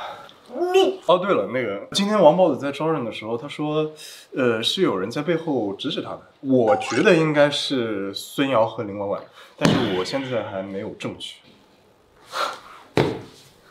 这两个渣男贱女，别落在我手里，否则我非得给他们点颜色瞧瞧。你放心吧，这两个人蹦跶不了多久了。婉婉，这合同既然是你们签下来的，为什么这么久了一点动静都没有？外公，这个您先别着急呀。像盛海集团这么大的公司，想要开发地皮，这肯定是需要点时间的。老爷子，您放心，我已经打听过了，下个月肯定开工。什么？还要等到下个月？为了和盛海集团的合作，我们暂停了很多工程，就是为了全力配合他们的工作。要等1个月，你知道公司亏空多少吗？外公，这个您放心，这孙瑶哥哥肯定会想办法加快合作的。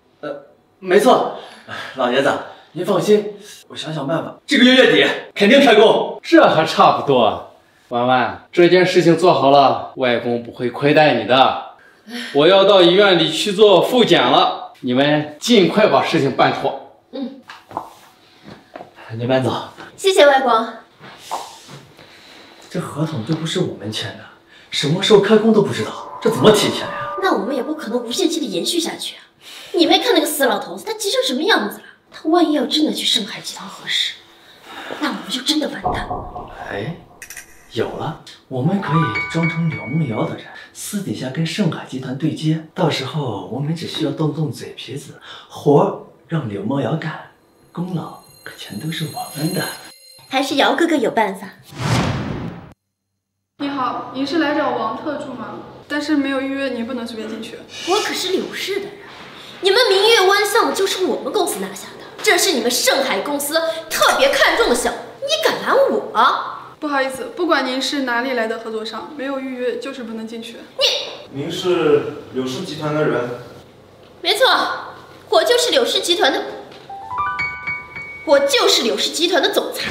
反正出门在外，身份都是自己给的。他们又没见过柳梦瑶，除非副总亲自来，否则也没人能拆穿我。他是柳氏的总裁，以后见了他，给我客客气气的。柳学姐今天是来商谈开发合作的事吧？这件事暂时是我负责。柳学姐里面请。不好意思，我这就去给您倒咖啡，您稍等。柳氏集团是什么很厉害的公司吗？我也没有听说过呀。你真不知道啊？这消息在上海高层都传遍了。咱们副总的夫人就是柳氏的总裁，你刚刚得罪的那可是总裁夫人，下次可别得罪了。什么？她是总裁夫人？你怎么不早点告诉我？这下完蛋了。刘总，您看看，这是我们盛海集团的策划方案，关于明月湾的开发计划都在里面了。这第一期的投入就有3个亿呢。对啊，这不是您给的标书吗？我们准备下个星期就开始动工了，因为上面特意吩咐过，为了不影响施工进度，只要您的人一入场，我们就可以结算一笔首款。那按照你的意思说，只要我们明天开工，我就能拿到1个多亿的首款？是的，这个比例您还满意吗？要是不满意，我可以向上面申请，可以全额预付。很好，我非常的满意。这样吧，那就从下周开始，你就等我的短信。等到了我的短信之后呢，记得打款。哎呀，我发现自从梦瑶结婚之后呀，对公司的事情是越发的不上心了。这么重要的时候，你竟然还能姗姗来迟。要我说，你这总裁的位置要是不想好好做的话，不要给我们婉婉呗。哎呦妈，您别这么说，表姐从小运气就很好，她就算什么都不做，她也能直接继承柳家的家业，毕竟她是柳家的亲孙女嘛。别阴阳怪气了，说的你好像干了多大的活似的。我这次来是为了盛海集团的合作，这笔单子足够支撑我们柳氏5年的业绩了。是啊，可是这笔合作跟你柳梦瑶有关系吗？孙瑶，你是不是吃饱太闲没事做？真以为这笔单子是你自己签的？这合同啊，就是我跟婉婉一块签的。难不成你想告诉老爷子，这笔合同是你签的？妈，要我说，就是你太惯着梦瑶了。这合同明明是婉婉辛辛苦苦签过来的，她还想邀功呢。梦瑶，我知道你不喜欢婉婉，但这笔生意是人家婉婉下了功夫、辛辛苦苦争取来的，你怎么能当着这么多人的面去抢人家的功呢？爷爷，这份招标书是我辛辛苦苦赶出来的，在盛海招标会上，人家可是亲口承认这份招标书是为我而签的。表姐，既然你这么大言不惭，那我就证明一下给你看。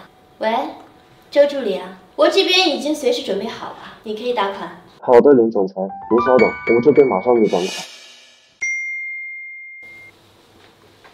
哎，财务发来消息，盛海集团打款了。你瞧瞧，我们叫婉婉一个电话，盛海集团就巴巴的把钱打过来了。你现在还敢说这合同不是我们婉婉签的？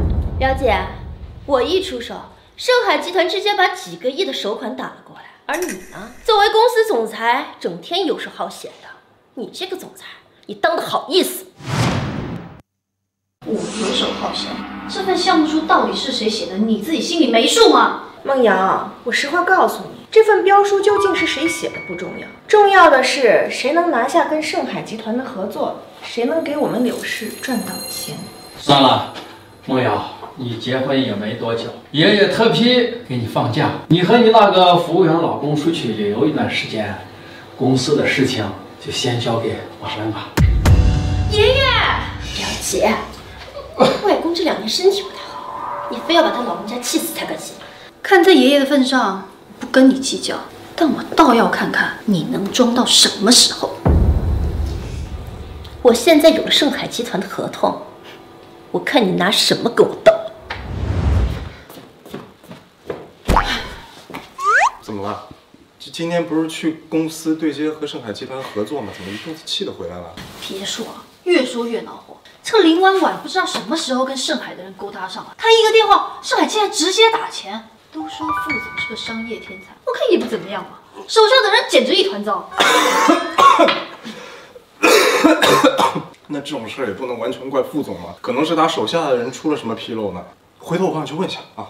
哎呀，算了吧，你就是个司机，去问的话，人家也不会搭理你。改天我亲自去找副总问个明白。这件事你放心，我一定帮你问清楚到底怎么回事。你不会真以为自己是副总了吧？其实我就是副总。哎呦，别入戏太深啊！上次去公司对接的是柳氏的林婉婉，是你们谁答应给他批钱？副总，他一上来就说自己是柳氏集团的总裁，我还以为他就是夫人呢，就直接给他汇款了，没想到他是骗我的。要不然我让财务部门追回这笔款项吧。那倒不用，这笔钱本来就是给柳氏集团的，只不过林婉婉敢冒充我的妻子，得给她点教训。这件事你要去安排一下，一定要让夫人满意为止。是，您放心。哎呦，表姐，来收拾东西啊！听说你要去马尔代夫旅游，那我就祝你玩得开心喽。是啊，只是我一走，不晓得某些人看不看得懂这份计划书。谁看不懂这份计划书？你别以为这个世界离了你就转不了了。你要清楚，最适合柳氏集团总裁位置的这个人是我。林婉婉，你不会真的以为当总裁坐在这耍耍威风，抢走别人的标书就行了吧？你当不成总裁，不是因为你能力不行，而是因为你根本没有把柳氏集团放在眼里。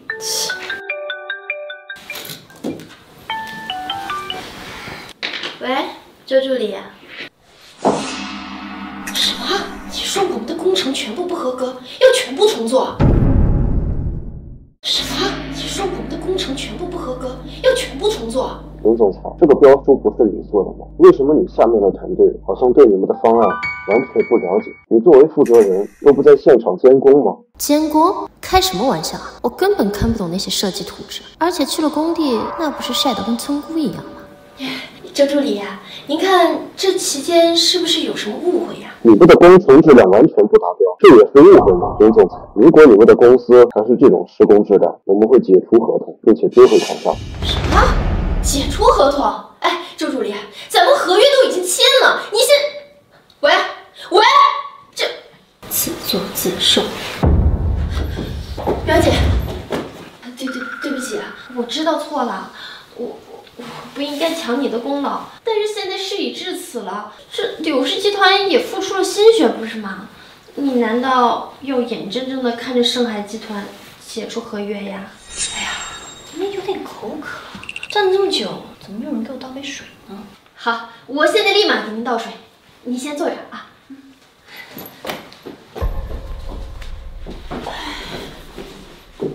表姐，这是你要的水，是温的，可以直接喝的。但是我突然不想喝水了，我想喝 coffee。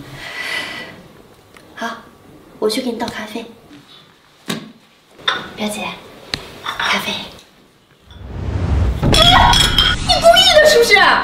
没错，我当初就跟你说过，你有本事抢这个项目，你就要有本事把它做好。我现在倒要看看你到底怎么收场。没错，我当初就说过，你有本事抢这个项目，就要有本事把它做好。我现在倒要看看你要怎么收场。没办法，只能先跟柳梦瑶这个贱人服个软。表姐，我求求你了，你就帮我这一回吧。这又不是我一个人的事情，这关乎到柳家。万一盛海集团他真的解除合约了，那柳家不要跟着遭殃的吗？你还有脸说？要不是因为柳氏集团是爷爷的心血，我一定会帮你。谢谢表姐，你只要答应我，帮我解决了这件事情，等这件事情过了，我一定会让外公知道这件事情的真相。这个合同就是你一个人签的，我以后绝对不会去公贸认了。过几天我要去盛海集团对接几个项目，你最好不要在背后给我出什么幺蛾子。您放心，我绝对不会。梦瑶，你怎么到这儿来了？这儿多不安全啊！走吧，咱们回家。不会，怎么会不安全啊？现在这个工地的安保做的都挺不错的，而且我们也不用亲自施工，监督就行了。如果你会害怕的话，我保护你。哟，这不是被柳家停职的柳总裁吗？怎么跑到这儿和你老公搬砖呀？你们不是要去马尔代夫度假吗？你们要是没钱花呀，可以找我。毕竟我们之前也是未婚夫一场，赏你点钱花不算什么。要不是林婉婉求我，你以为我会来这吗？我告诉你，你要是搞砸了柳氏和盛海集团的合作，你会放过我。婉婉那是病急乱投医，工地上的事情我早已经解决好了，哪里用得着你呀？这里的工人施工不严谨，根本就没有按照图纸来，你是怎么解决？哟，看不出来你还挺懂啊。这么专业的事情啊，像你们这种社会底层的穷人思维，根本理解不了。王经理，咱们的事情就麻烦你了。你放心，我收了你的钱，一定帮你把事情办好。这里是施工重点，你们这种无关人员是怎么混进来的？赶紧给我滚出去！你就是工程部门的监理，你就这么公然的收赃款？你谁呀？这和你们有什么关系？哦，你们是柳氏集团的人，我告诉你们，最好不要多管闲事，否则我要你们的建筑质量评级每一次都不合格。王经理，别，你们要是没本事啊，就别连累我，我可是好不容易才走通了王经理这层关系，让他高抬一手放我们一马。你们这样的话，要是被刘老爷子知道，到时候不会放过你们的。爷爷要是知道你是用这种手段偷步决策，他只会更生气吧？你们工程部门的经理是谁？给我把他叫出来。你算个什么东西啊？啊，我们经理是你想见就见的，你想见我就得帮你喊过来。保安呢？把他们两个给我赶出去！干什么呢？吵吵闹闹！这儿是工地，你们当这儿是菜市场？干什么呢？吵吵闹闹！这儿是工地，你们当这儿是菜市场？陈主管，不是我们闹事儿，是这两个人不知道怎么混进来的，在这里满嘴胡说八道，而且还说要投诉我的。投诉你？投诉你什么？他们说我不按照规定验收柳家的工程。陈主管，这公司上上下下谁不知道柳家的工程那可是副总夫人的，谁吃饱没事撑的，得罪柳家干什么？这副总夫人的公司确实不能得罪。是。你们两个是不是故意来闹事的？没错，他们俩本来是我们柳氏的员工，因为没有拿到和盛海集团的合作邀请，所以故意过来闹事儿。这种人要是能够随随便便进入工地啊，那我就有点担心了。你们盛海集团的管理未免也太疏漏了。您放心，我们马上处理他们。你们可以把我们赶走，可是这个工程质量不合格，到时候出了事情，谁来担这个责任？工程不合格，这怎么可能？如果工程质量合格的话，他为什么会向这个监理受贿呢？你作为经理，这点办事能力没有？这人怎么看着眼熟啊？好像在见过似的。他说的是真的？你私下吃贿赂？陈主管，你可不要听他们胡说八道，他们这是活脱脱的诬陷呢，这是。是不是诬陷，就看你们敢不敢出检测报告。王特助待会儿过来亲自视察，在这个节骨眼上给我出烂子，你给我吃一辈子牢饭！干什么呢？吵吵闹闹！这儿是工地，你们当这儿是菜市场？陈主管，不是我们闹事儿，是这两个人不知道怎么混进来的，在这里满嘴胡说八道，而且还说要投诉我的。投诉你？投诉你什么？他们说我不按照规定验收柳家的工程。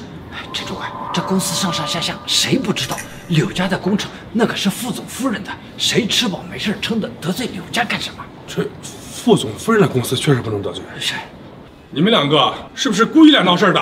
没错，他们俩本来是我们柳氏的员工，因为没有拿到和盛海集团的合作邀请，所以故意过来闹事儿。这种人要是能够随随便便进入工地啊，那我就有点担心了。你们盛海集团的管理未免也太疏漏了。您放心，我们马上处理他们。你们可以把我们赶走，可是这个工程质量不合格，到时候出了事情，谁来担这个责任？工程不合格，这怎么可能？如果工程质量合格的话，他为什么会向这个监理受贿呢？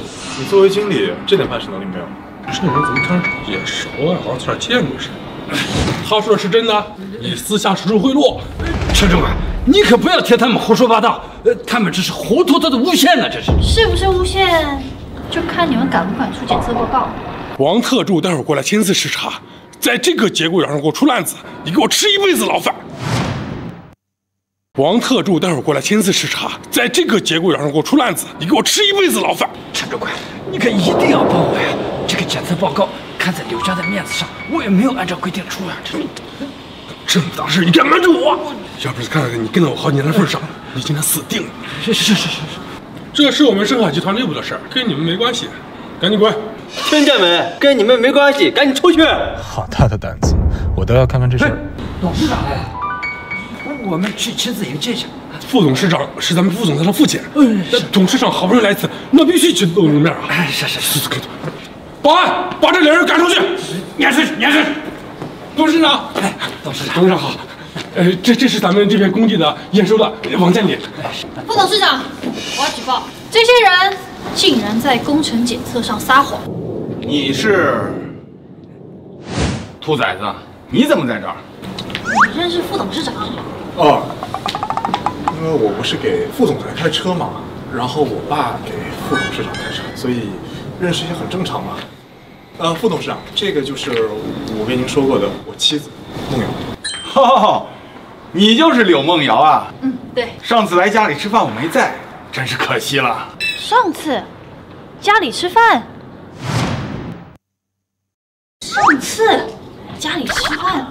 哦，我的意思是说，上次你们去的别墅，那是我家。对。原来我公公婆婆一家都在你那打工啊！谢谢副董事长照顾。你放心，我照顾他们很多年了。你刚才说有人在资料报告上作假？对，就是他。那批建筑明明有问题，他收了钱就批了个过关，这种做法也太不负责任了吧？那批建筑不是你们柳氏集团的，他肯高抬贵手，对于你们柳家来说的话，应该是好事啊。我们公司可不是靠着这种上不了台面的手段发家的。好就是好，不好就是不好。有骨气。你呀，干什么不行，找媳妇儿倒是挺眼光的。他说的那个事儿是不是真的？董事长，我也是听了他的命令，扯上我呀！董事长，跟我没关系啊！你不是说你是刘总的朋友吗？我们集团谁不知道刘总那可是副总的妻子，所以我才给你面子。柳氏总裁不是我吗？什么时候变成林婉婉了？而且到底是谁在造谣我是副总的妻子啊？应该是林婉婉冒充了你的身份，在外面招摇撞骗。柳氏总裁不是我吗？什么时候变成林婉婉了？到底是谁在造谣我是副总的妻子啊？应该是林婉婉冒充了你的身份，在外面招摇撞骗。说自己是柳氏的总裁就算了，还有脸说自己是副总的妻子，而且我都已经结婚了，他怎么这样说我啊？真是不要脸！真是。难怪你妈说这儿媳妇有意思啊！行了，我要去开会了，这里的事儿呢，就交给你来处理。行，董事长慢走啊，慢走。把他移交到有关部门，如果真的有什么不法行为，再交给公司的法务部处理。是，陈主管，你可千万不能开除我呀！我上有老下有小，我还需要这份工作的。陈主管，他就是个臭服务员，我不知道他为什么和副董事长都说得上话，但我们根本没必要怕他呀。是啊，陈主管，他如果是个服务员，咱根本没必要怕他。而且董事长他日理万机，他根本不可能在乎这点小事的。陈主管，您就看在我跟着您多年的份上，你就放过我一马啊！施工安全是小事吗？像你这种人，根本不配在这种地方工作。哎，你个小贱人，你给我闭嘴！哎，他不是你们柳氏集团的员工吗？如果是，你就赶紧把他给我开除了。看样子处理你是一点儿都不冤枉。他说话的神态语气怎么和董事长一模一样？想起来了，公司公告栏上要贴着他照片的，这不是副总本人吗？你要认罪的话，现在就给我闭嘴，这事咱就过去了。再敢嘟嘴，别跟我们提醒你。陈主管，他就是个臭服务员，我们根本没必要怕他呀。你给我仔细看看，他到底是谁？他啊，副总。他叫你什么？他应该是在跟副董事长求情。这种人活该被查。夫人啊，是我有眼不识泰山，我求求您放过我，我以后再也不敢得罪您啊。看来你还是搞不清楚，你从头到尾根本就没有得罪过，是你自己没有把这份工作放在眼里，没把这片工地放在心上。你这种人继续待在这儿，我宁可不跟盛海集团合作。我们走吧，别跟这种人纠缠。我告诉你，你要是敢把我的身份说出去，你就死定了。副总放心，我绝对不敢。哎，老婆你慢点，我给你披件外套啊。这个傅雨川到底是什么身份？我怎么感觉所有人都在怕他？陈主管，这个傅雨川为什么和副总裁都能说得上话呢？副总这一看就是要微服私访啊，我可不敢叫破他的身份。陈主管，这个傅雨川为什么和副总裁都能说得上话呢？你不是听见了吗？他们一直在给副总开车，所以呢，认识副总很正常。原来是个臭打工的，我以为有什么厉害的背景。这次回去啊，我一定要让柳氏的继承人变成婉婉。哪来的臭傻帽？差点把我也连累了，得罪了副总，想想自己怎么死吧。辛苦这么久了，总算可以好好休息一段时间了吧？今天多亏有你，不然我自己一个人不知道在工地上待多久。哎，不然我们今天去吃晚餐庆祝一下。今天不行，今天我爸有个朋友不是来了吗？我得回趟家。要不然明天。行吧，那你忙吧。哟，生气了？没有。其实吧，我明天给你准备了个惊喜。哎，你等我一下啊，我去拿个东西。Vivian， 这不是那张照片背后上的名字吗？傅雨川的青梅竹马女朋友回国啦。鸡汤来喽！这是我从云湖酒楼打包带来的，来，趁喝。那你今天晚上要去见谁啊？相亲对象啊。开玩笑的啦，当然是我爸的朋友啊。无聊。不是不想带你去嘛，是因为真的很无聊的。再说了，你都连轴转那么久，早点回去休息。真的，我超讨厌人家骗我的。我保证。行吗？那你早点去，早点回来。那我去了。好，拜拜。想甩开我，没门！我倒要看看那个 Vivian 到底有多漂亮，这么让你念念不忘。上海豪庭，整个云城最顶尖的商务酒楼，傅宇川可真是花了血本，竟然在这儿请人吃饭。这个笨蛋，在这吃一顿至少得花几十万呢，他付得起吗？小姐，我们这里是会员制餐厅，您好像不是我们这里的会员。我是来找我老公的，就刚才进去穿西装那位。刚才进来的那不是副总吗？我可没听说副总结婚了呀。小姐，您别说笑了，他怎么可能是你老公？你该不会是跟踪他进来的吧？你怎么知道？保安，把他赶出去！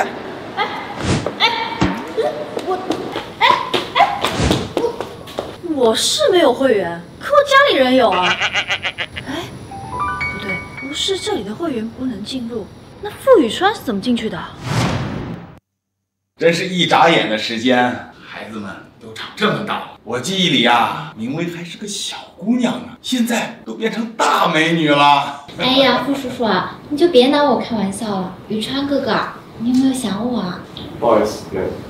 宇川哥哥，你怎么忽然对我这么冷淡啊？是不是我说错话了？你是不是记错了？我不是现在对你冷淡，是我一直都对你很冷淡。哦对，我希望你以后啊，不要再用微班这个名字了，这个名字不属于你。可是宇川哥哥喜欢这个名字啊，只要你喜欢，那就是我的名字。我这女儿啊，国外待了几年，性子呀野得很。哎，但是看见宇川呀，这个小猫似的，这还没出嫁呢，胳膊肘就朝外拐了。宇川呀，你觉得我女儿怎么样啊？明薇是山河集团的大小姐，当然挺好的。那你觉得我们两家联姻如何呀？张叔啊，我爸应该还没告诉过你，我已经结婚了。你结婚了？这怎么可能啊？我老婆给我打电话接上。什么？你在盛海豪庭？你要帮我结账啊？还要帮我结账？不用，单已经买过了，我都打算回去了。那你在下面等我一会儿啊，那我现在马上下去。我老婆已经在楼下等我了，那我就。宇川哥哥，你什么时候结婚的呀？我怎么一点风声都没听说过？什么时候结婚的还得告诉你。这孩子呀，向来有主意。不过现在多少年轻人都不结婚了，他还愿意结婚，我就很满意了。傅老哥，你还真想得开呀！爸，那我就先走。你们继续吃。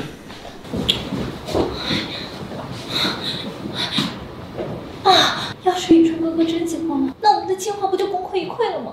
结婚了就不能离婚了？傻孩子，你还干坐着这干什么？还不赶快追下去，看一看他老婆长什么样。知己知彼才能百战不殆。好，我知道了，爸爸。你怎么在这儿啊？我不是跟你说了吗？我今天有个饭局，吃完饭不就回去了吗？我就是路过，刚好看见你在里面吃饭。话说，你怎么会有盛海豪庭的会员啊？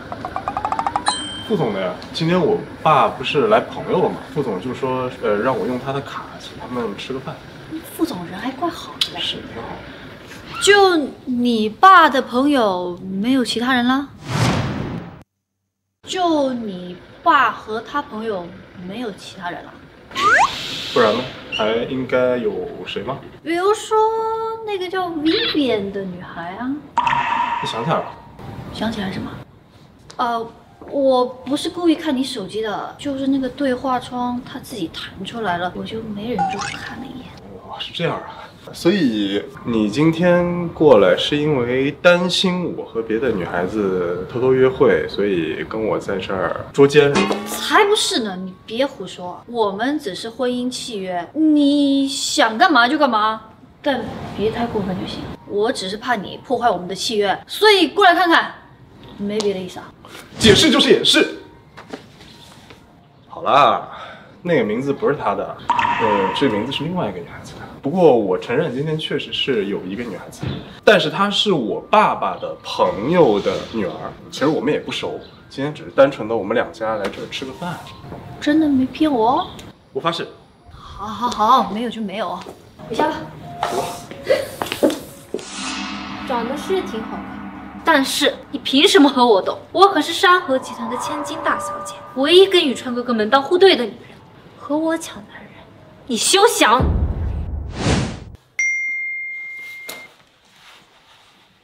为了庆祝山海湾的开发进展顺利，盛海准备举办一场行业交流会，希望大家参加。这个可以啊，正好有了盛海的项目经验，去看看能不能再帮柳氏拉点业务回来。看见了吗？她就是山河集团的大小姐。听说她和副总裁还都是青梅竹马。我们上次不是已经见到请帖了吗？傅夫人说要对外公开自家儿媳妇儿，这张小姐就从国外回来了，不会就是她家儿媳妇儿吧？肯定是她，趁她身边现在还没人，赶快去和她搞好关系。放心吧，杨哥哥。张小姐，我是柳氏集团的经理，我叫林婉婉。其实我们很有缘分的，我们在同一所大学上学。是吗？那挺巧的。是他。你好，我是柳氏集团的柳梦瑶，期待能和山河集团合作。小姐，你什么意思啊？为什么我每次出现的场合你都要出来搅局啊？我来搅局？我是怕你什么都不懂，连累公司啊。我是山河集团的大小姐，这一次过来呢，就是想多多了解一下。你不正好是我学妹吗？我们公司有一些其他业务，想跟别的公司合作，你有兴趣？我当然有兴趣了。看到了吗，表姐？我也能干活啊，我也能为公司创造利润，我不比你差。你真的是山河集团的大小姐？那你怎么这么随意的就把合作让给别人了？不会是假的吧？看见了吗？她就是山河集团的大小姐。听说她和副总裁还都是青梅竹马。我们上次不是已经见到请帖了吗？傅夫人说要对外公开自家儿媳妇儿，这张小姐就从国外回来了，不会就是她家儿媳妇吧？肯定是她，趁她身边现在还没人，赶快去和她搞好关系。放心吧，杨哥哥。张小姐，我是柳氏集团的经理，我叫林婉婉。其实我们很有缘分的，我们在同一所大学上学。是吗？那挺巧的。是他。你好，我是柳氏集团的柳梦瑶，期待能和山河集团合作。小姐，你什么意思啊？为什么我每次出现的场合你都要出来搅局啊？我来搅局？我是怕你什么都不懂，连累公司啊。我是山河集团的大小姐，这一次过来呢，就是想多多了解一下。你不正好是我学妹吗？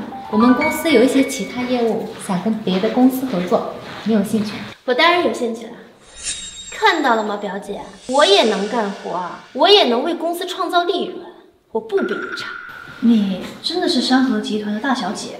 那你怎么这么随意的就把合作让给别人了？不会是假的吧？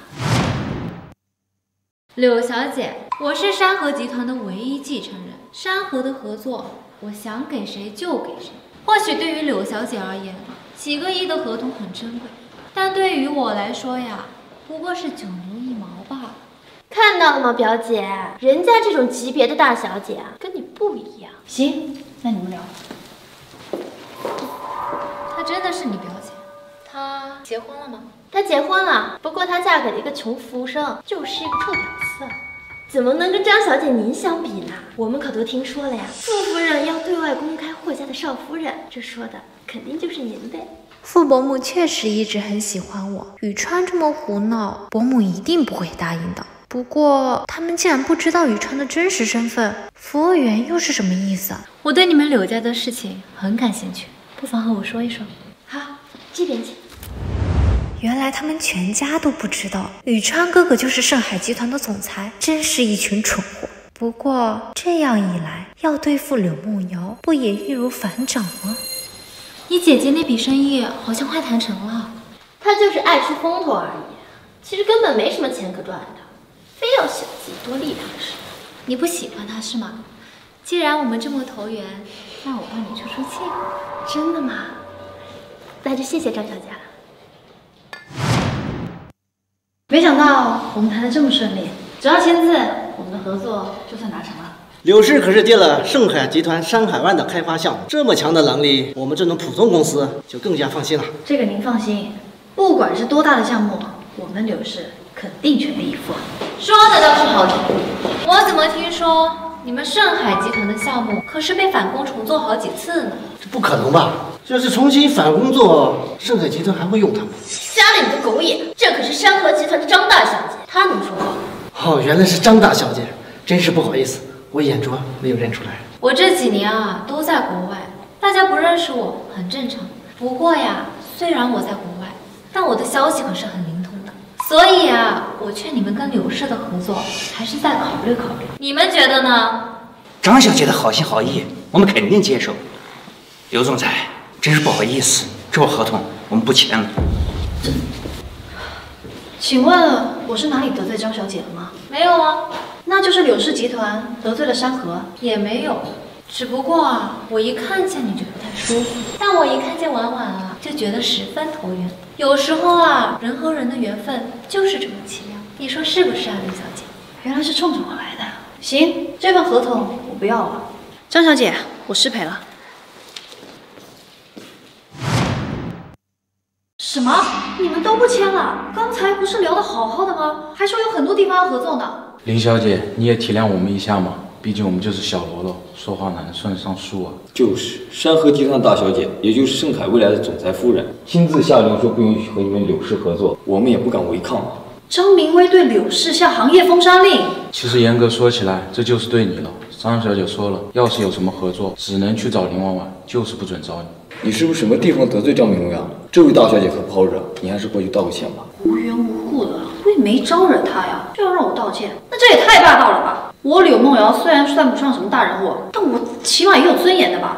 让我道歉，休想！那你可要小心了，山河集团大小姐，盛海未来的总裁夫人，这两个身份加在一起，你的建筑业真的会没饭吃的。但我也没得罪她呀，难道她就是为了替林婉婉撑腰？大小姐有什么事吩咐？我听说最近成安建筑的刘总在找我们对接项目。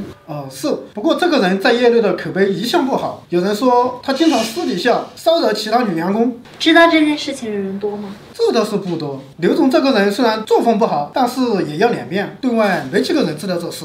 是吗？那就把他推荐给李梦瑶。是。这么晚了还在忙工作呀？对啊，哎，你不知道，最近有一个人啊，真的很莫名其妙，处处针对。谁啊？说了你也不认识。不过呢，还是有好消息的。虽然所有人都不敢跟我签约，但是这个刘总人还是不错的。他明天约我去他公司签约，这可是一笔大订单呢。陈安建筑，刘辉。怎么，你认识啊？不认识。哎，这个人不重要，你还没告诉我们到底是谁在背后处处针对你。算了，别说这些了，说点开心的吧。等我这个业绩谈下来啊，我们换个大房子住吧，怎么样？怎么突然之间好端端的要换房子住了？我们不是结婚了吗？那爸妈也不能老在副总家给人家添麻烦，对吧？总要一起生活的呀，你说是吧？哦，原来是为了爸妈呀。不过呢，我觉得比起换房子住，咱爸妈应该更希望早点抱孙子吧？你要干嘛？离我远一点啊！我说真的呀，你不想跟我早点要个孩子啊？不是。哎，不过打住啊！我们可是契约婚姻，不能聊这些，没有感情的。约见了，我去厨房找你吃的。哎呀，傻丫头。还没发现咱们俩的关系早就越界了。喂，王晨，帮我调查个事儿，到底是谁在背后处处针对我老婆？李卫，你放心，我们两个呀全程都拿手机拍着呢，我们亲眼看见他走进了刘总包厢。看来不一会儿啊，您这么看好戏，你们两个盯紧点，别到时候出什么差错。要是能拍到一些不堪入目的照片，就更好了。到时候少不了你们俩的好处。这个您就放心吧，这种能让柳梦瑶倒霉的事情，我肯定上10000倍气。行，到时候拍到视频或者照片，记得第一时间发给我。好。我奇了怪了，你说这个柳梦瑶到底哪里得罪了明儿小姐，能让她这么处心积虑的设局陷害她？你管那么多呢？要是待会儿能够拍到柳梦瑶的丑照，你说他这个柳氏的总裁，他还能干得下去？你说的对，走，我们赶紧去看看。刘总，不用客气，赶紧坐啊。没事没事，我站着就行。刘总，合同带了吗？我现在就把字签了吧。这么快吗？这个合同内容都不看一下？刘总，您的手怎么了？没事没事，是我自己不小心摔了的，骨折了。但是您放心，不影响我左手签字儿。我是左撇子嘛。来来来。刘总，您这个真的是事业心很重啊，我自愧不如啊，手都断了还想着第一时间签合同，我得向您多多学习。要不是因为你，我的手也不会骨折。老辉，你在业内干的那些破事我不是不知道，我只是懒得搭理。但是这次你要是敢动我妻子的坏心思，我立刻送你去警局。我不敢了，我不敢了，副总您放心，我以后一定堂堂正正做人。是我怎么弄的？是我不小心摔骨折了。没算上道啊！告诉你啊，这次的合同不准出任何的纰漏，否则……您放心，夫人就算给我一张白纸，我也签。刘总，您说的这个话我怎么没听懂啊？您手断了是因为我？不是，我不是这个意思，是因为我今天要签合同，太过于激动，自己不小心摔的。啊，那您注意点啊！很高兴跟你合作，来签字。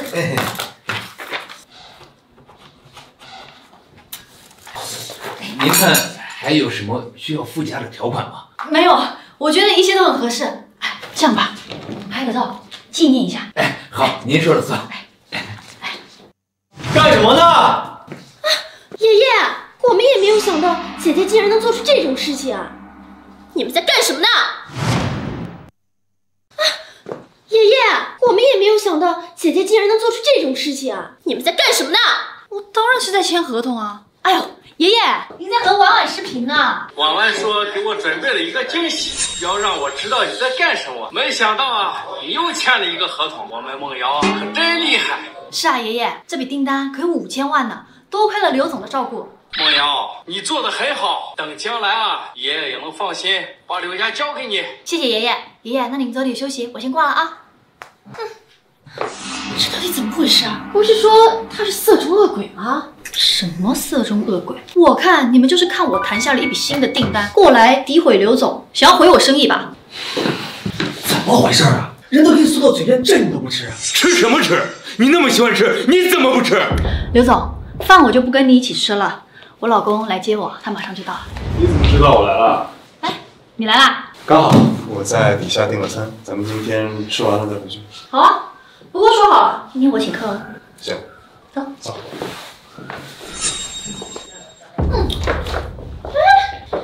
你到底怎么回事？张小姐跟你说的话不清楚，让你今天办了她，要聋了。你们两个蠢货，知道他是谁吗？你们两个蠢货，知道他是谁吗？他能是谁呀？他不就是柳梦瑶吗？看来你们两个还真不知道，难怪这么大胆子。你们两个在找死，不要连累我，赶紧给我滚开！滚！他到底是不是个男人啊？连个女人都拿不下。话说回来，你不觉得刘慧的态度很奇怪吗？她好像在怕什么似的。难道她怕柳梦瑶？不过柳梦瑶就是一个企业的总裁，她有什么好怕的？张小姐，哎，张小姐，您先别生气呀，这真的不能全怪我们，都怪那个刘慧没用，她连柳梦瑶她都拿不下，那群废物连个女人都对付不了。喂，帮我个忙，帮我调查一个人，对，就叫柳梦瑶。我就不相信这世上有人是没有弱点的，只要我找到你的软肋，我就不相信我斗不过你。怎么们就是说，虽然想换个大房子，但是不用直接看别墅吧，而且还是清花园的房子。你知道这房价有多离谱吗？咱们就是来看看，又不是现在就买，看看也不花钱。也是啊，虽然现在手上的钱还不太够，但是只要等上海集团的工程完工，拿到尾款了，说不定真的还能在这儿买个房子呢。哎，你好，请问这有样板间吗？样板间当然有了，不过小姐，刚才你们说的话我可是都听见了。既然没钱呢，在这儿随便看看就行了。让我带你们去看，看了又不买，这不是浪费我时间吗？你这什么服务态度啊？我们只是看看，而且如果真的想买的话，想办法凑钱不行吗？花钱买房子才叫顾客，像你们这种没钱还想逞能的人，还是哪儿凉快哪儿待着去吧。哟，表姐啊，你也来这看房子啊？但是这里的房子可不便宜呢，你手头里有这么多钱吗？人家刘总啊，有的是本事，不然怎么能从刘辉那搞来合同呢？是不是啊？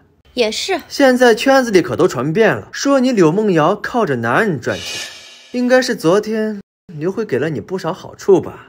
你们什么意思啊？昨天你们不是也在现场吗？想造谣是吧？是有视频还是照片啊？要是都没有，小心我告你们诽谤！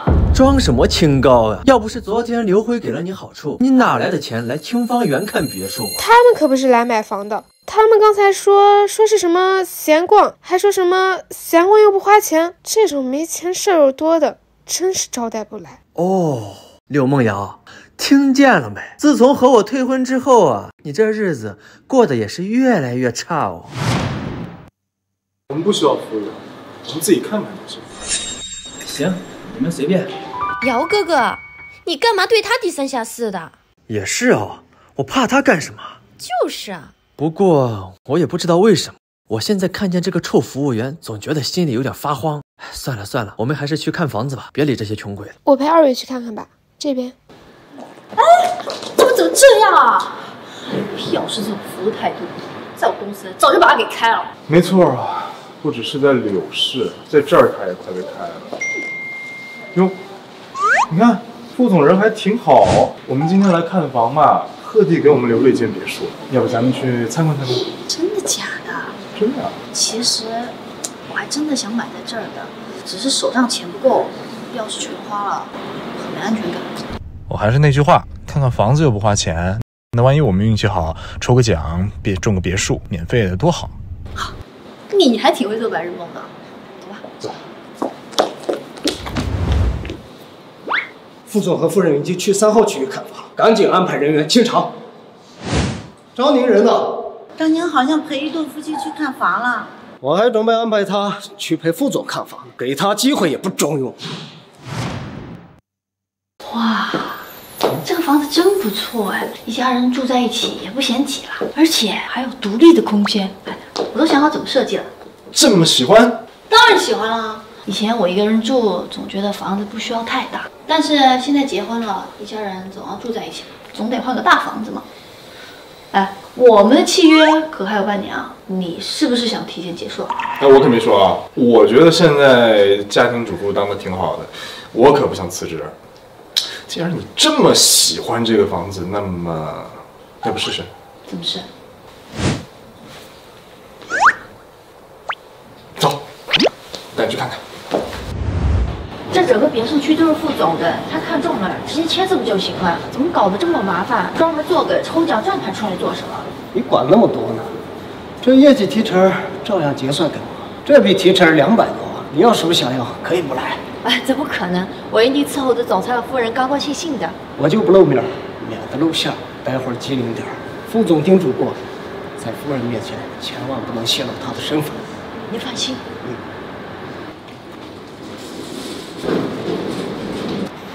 好，睁眼。这个就是我给你准备的惊喜，喜欢不喜欢？这就是我给你准备的惊喜，喜欢不喜欢？真的有抽奖啊！你怎么那么厉害啊？现在呢还是内部活动，所以还没人知道的。你看这1等奖还是你喜欢的那个别墅哎！真的啊？啊！哎，请问这个1等奖抽中的话，真的送别墅啊？是的，这是我们的周年庆活动，抽中了一定送。哦，试试手气。试试呗，反正不用钱。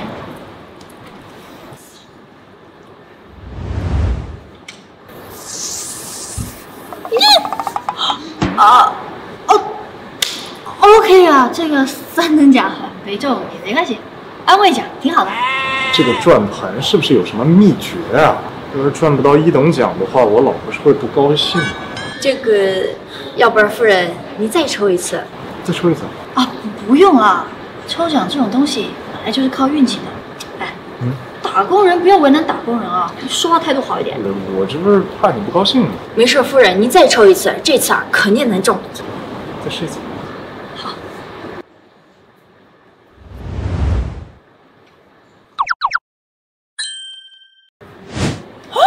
恭喜这位先生和夫人抽中了我们的1等奖，独栋别墅1套。哦，我中了！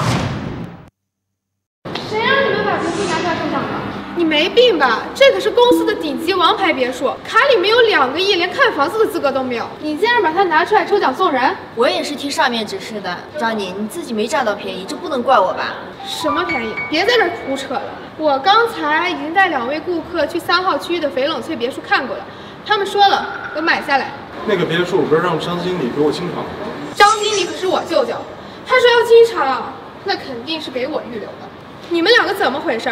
买不起房子就在这里捣乱是吧？我们捣乱，明明是你们自己办的这个活动，送不起别墅就别办这个抽奖，没必要这么恶心人吧？好了，表姐，不过是1套别墅而已嘛。你要是买不起啊，那就等我姚哥哥买下来之后，你就常来我们家玩嘛，也没必要搞这种幼稚的把戏。你什么意思啊？什么意思？婉婉的意思你听不懂是吗？搞的什么抽奖活动？不会是你自导自演的吧？2个亿的别墅怎么可能白白送给你呢？而且这套别墅我们已经准备买了。哎，孙瑶，我一直很好奇啊，你们孙家这2年的报表年年亏损，你花钱又如流水，你这钱从哪来的？你什么意思啊？好了，姚哥，跟你这一个服务生有必要解释吗？这房到底是怎么回事？我们马上就要定下来了，赶紧带我去签合同啊！您放心，这个房子肯定是留给你们的。还有你们这个抽奖作废，送他们2包抽纸，赶紧走吧。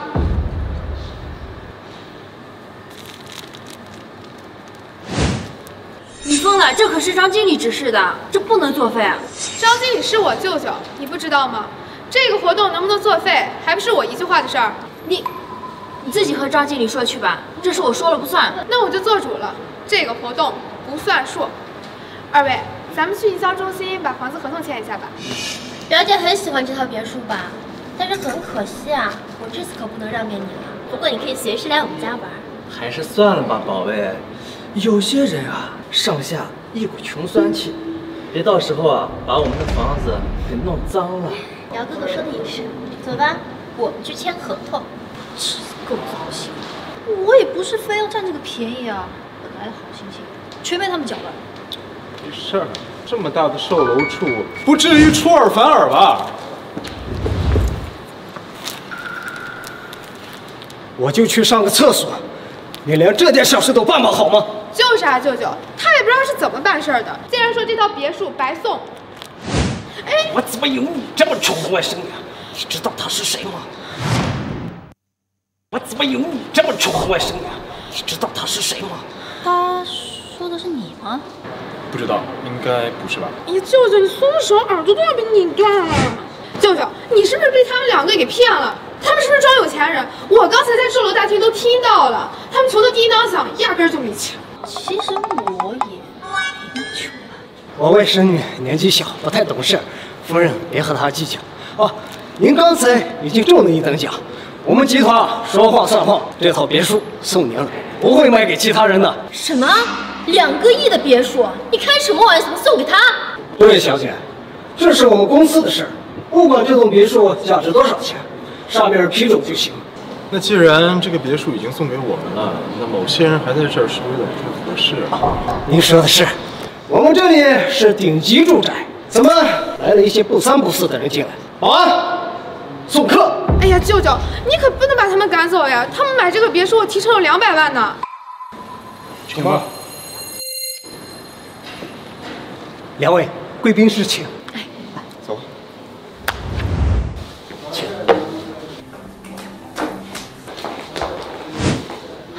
这种眼高于顶的销售，不知道的还以为买的是他的房子呢。这种人都能赚200万，觉确实挺没天理的哦。我老婆说的对啊，张经理，你觉得呢？没错，夫人说的对。从明天开始，你也不用来上班了。舅舅，我是不是得罪什么人了？他们两个是不是有什么身份啊？他们两个是不是有什么身份啊？我们也不是什么特别的身份，只是你这个态度确实不适合做这个。我劝你还是换一份工作吧，不然有一天得罪了真正有权有势的人，怎么惹上麻烦你都不知道。我老婆说的对啊，难道那些没钱没势的人就活该受欺负吗？啊？您说的是，别让我说第二遍，自己去办离职。这已经是夫人心地善良，否则你自己知道后果。是，我这就去办离职。夫人，您大人有大量，别和我计较。我们也没有这么可怕吧？可能是他良心发现了，就心生愧疚。走吧，咱们看房去吧。运气这么好，别辜负了。好，走。行。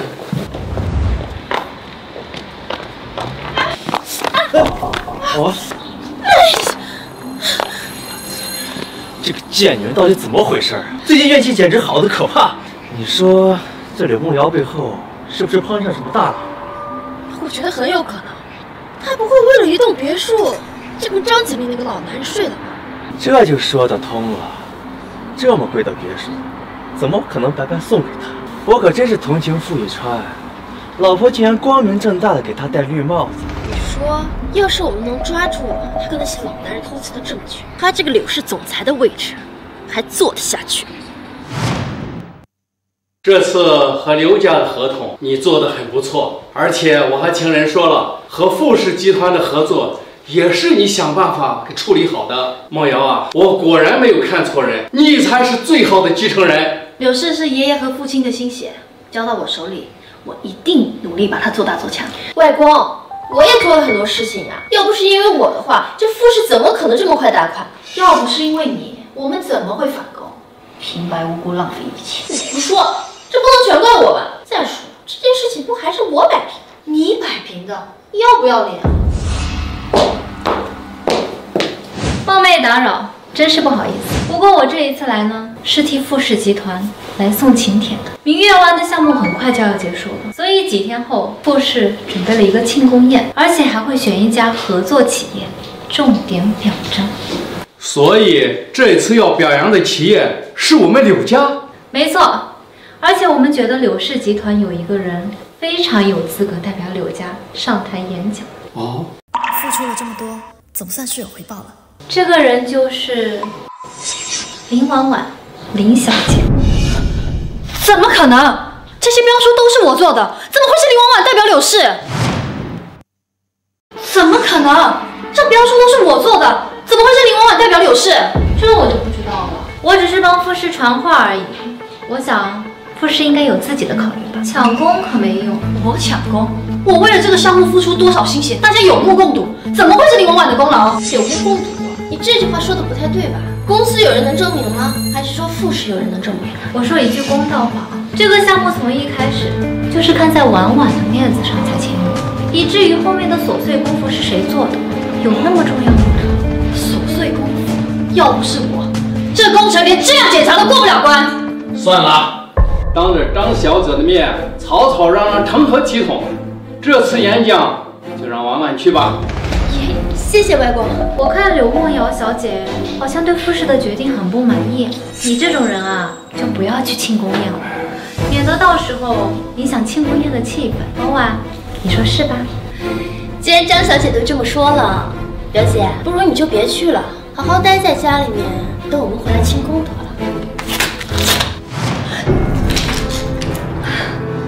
好，你们针对我没有关系，但是要是牵扯到公司，不会让步。我倒要看看，我就是针对你了，你能拿我怎么办？张小姐，这种人你就不要跟他废话了，我送你出去。表姐呀，你就好好的待在家里面看家，毕竟你工作也只有这些。没想到啊，我们真的受邀出席的傅氏集团的庆功宴。等明天庆功会你演讲完，一定会扬名立万。你说将来那老头子还会把产业给柳梦瑶吗？当然不可能了。而且现在啊，我可攀上了张明威。你说柳梦瑶那个家伙，他会有出头之日？没想到调查的这么快，宇川和那个贱人竟然只是契约婚姻而已。既然如此，我就能肆无忌惮对付他了。在聊什么呢？这么高兴？我们在聊啊，我真是特别的幸运，能遇到张小姐你，您呀就是我的贵人。我也想一直做你的贵人，不过啊，明天过后，这一切可都要被揭穿了。这请帖是真的，不过被傅氏真正邀请去做表彰会的人啊，是柳梦瑶。怎么永远都是那个贱？我也觉得，不知道为什么，每一次他出现，我就觉得特别讨厌。要是他能永远消失不见就好。这杀人啊，我们可不敢。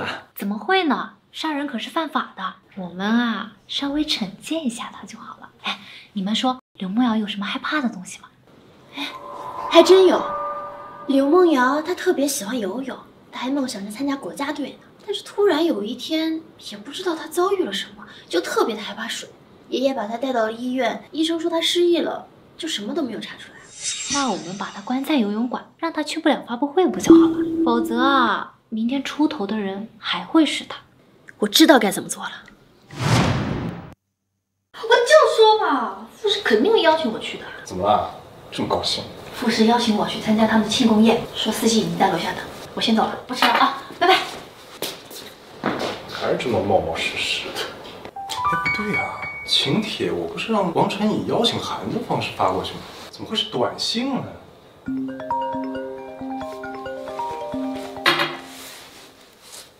喂，爸。哦，我现在马上就过去了啊。算了，到会场再问问吧。师傅，您是不是走错路了？这不是去会场的路啊？不会啊，这条路可是近路啊，它要比其他路近很多啊。算了，我不想坐了，你放我下车。柳小姐，很快就到了，你不要让我为难嘛。雨川，我好像被绑架了，你快来救我！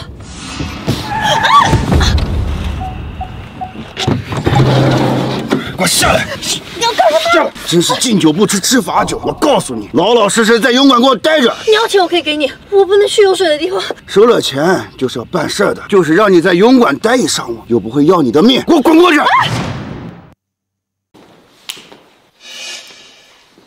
少爷，刚才梦瑶给我打电话，我一直听不清她在说什么。在给她打过去的时候，一直都在梦乡。你跟我去调查一下，看看她现在在哪。是。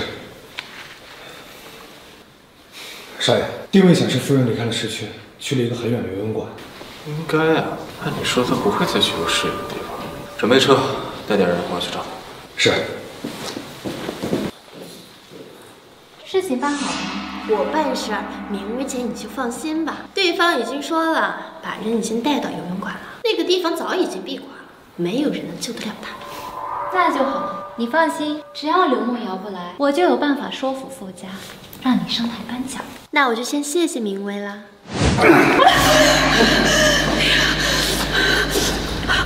带我离开这，我快喘不过气来。哎呦，装什么呀？这不是海边，一池子水你就受不了了。我不得靠近有水的地方，我求求你，带我离开这。这么害怕，让哥哥好好安慰安慰你吧。让哥哥好好安慰安慰你吧。别碰我！钱是吧？我给你。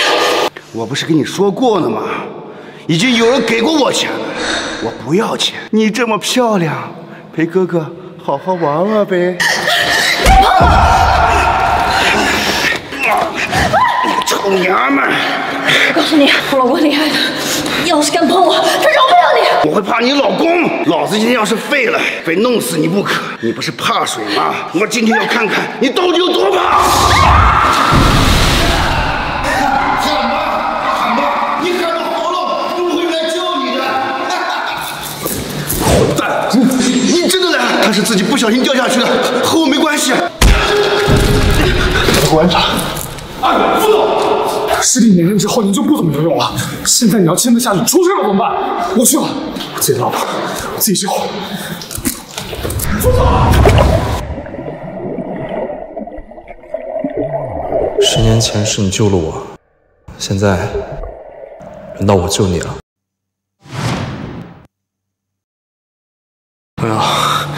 朋友，你别吓我，梦瑶，你不能离开我啊！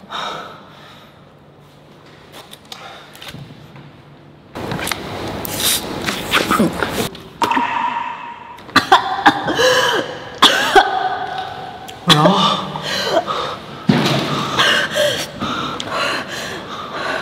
我没事吗？你没事就好。我们很早之前就认识了，对不对？你记起来了？当时我溺水太久，醒来的时候对游泳产生了应激反应，所以我连当时的记忆全部都消失了。所以那张照片背后上的名字 Vivian 其实就是我。我当时暑假的时候去报了一个游泳补习班，然后刚好就在你们那个场地的边上。我溺水了，后来就，但我真没想到会害得你一辈子都游不了泳，所以我花了好长时间一直都在找你。所以你找我，答应做我老公，都是有预谋的。所以你找我，答应做我老公，都是有预谋的。也不能说是有预谋的吧，我当时其实去婚礼上找你，只是因为想好好的报答你。再后来我看到你在找什么全职老公的，我就报名了。可我给你保证，我后面一点都没有计谋。好了，跟你开玩笑的，付宇川，我又不是傻子，你是不是真心喜欢我？难道我看不出来吗？那咱们俩的契约婚姻是不是可以作废了？不能作废，但是可以延续2年的时间。如果这是你对我的考验的话，我一定圆满完成任务。糟了，复试表彰会，我是不是错过了？你都已经这样了，当然是去医院了。不行，这次表彰会对柳氏非常重要。如果我能在山月湾项目上做总结发言，那找柳氏合作的人会越来越多。柳氏是爷爷和爸爸的心血，我要让他在我手上发扬光大。行，那我知道了。这样，我车就停在外面。你换个衣服，我们俩现在就去会场，好吗？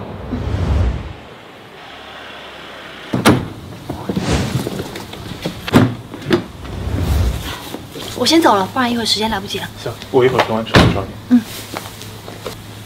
喂，王晨，一会儿我不方便露面，你代表我让夫人上台发言。什么？谁给他胆子这么做的？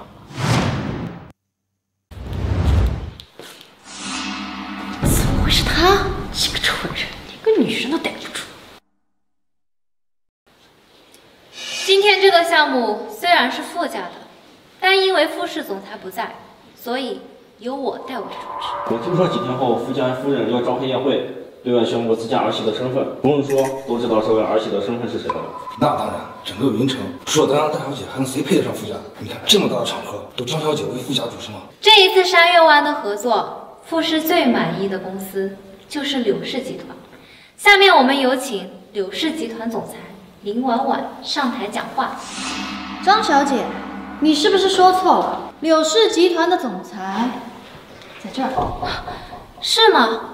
那可能是我说错了吧。不过这一次傅氏集团最满意的人就是林婉婉，有问题吗？这是谁啊？这么不懂规矩，在傅家的主场上，他有什么资格质疑傅家的决定？该不会是为了抢林婉婉的功劳吧？所以才故意这么说的。林婉婉，你自己在这个工程上做了什么事，你自己清楚。现在要上台拿这个奖，你不心虚吗？林婉婉，你自己在这个工程上做了什么事，你自己清楚。现在要上台拿这个奖，你不心虚吗？姐姐啊，其实我不怕和你吵，只不过我觉得我们这样争吵之后，别人看了笑话，该怎么看我们柳家？其实呢，我们都是柳氏的人，这谁上台演讲不是一样的吗？今天本来就是我们柳氏的大好日子，但现在被你这么一闹，我们柳氏啊，非但得不到什么荣耀，还成了全城人的笑话。你记住，今天的退让是因为柳氏，不是因为你。好的，姐姐，我一定会铭记于心。各位，我是柳氏集团的总经理林婉婉，今天呢，就由我代表我们柳氏集团简单的说2句。这次的表彰会流程不是这么安排的，你赶紧给我下来。王晨，副总不在，全部都得听我的。这次的表彰会虽然我不能亲临，但是也绝对不允许有人弄虚作假。我们富氏集团最满意的合作对象就是柳梦瑶，刘总。宇川，你不要闹了！你跟柳梦瑶的事情，我早就派人调查清楚了。既然你跟他之间的婚事是假的，那你为什么还要这么维护他？这是我的事儿，我必须要跟你交代。张明威，你要是再敢闹事儿，我不介意给你一个教训。宇川，我不相信你会这么对我。你别忘了，我们可是青梅竹马，一起长大的。宇川，我们可是青梅竹马，一起长大的。张小姐，你做事有点没规矩了。你算什么东西，还来教训我？爸，怎么了？你得罪傅雨川了，他公然做空我们张家的股票，再这么下去，我们张家的股票就要跌停了。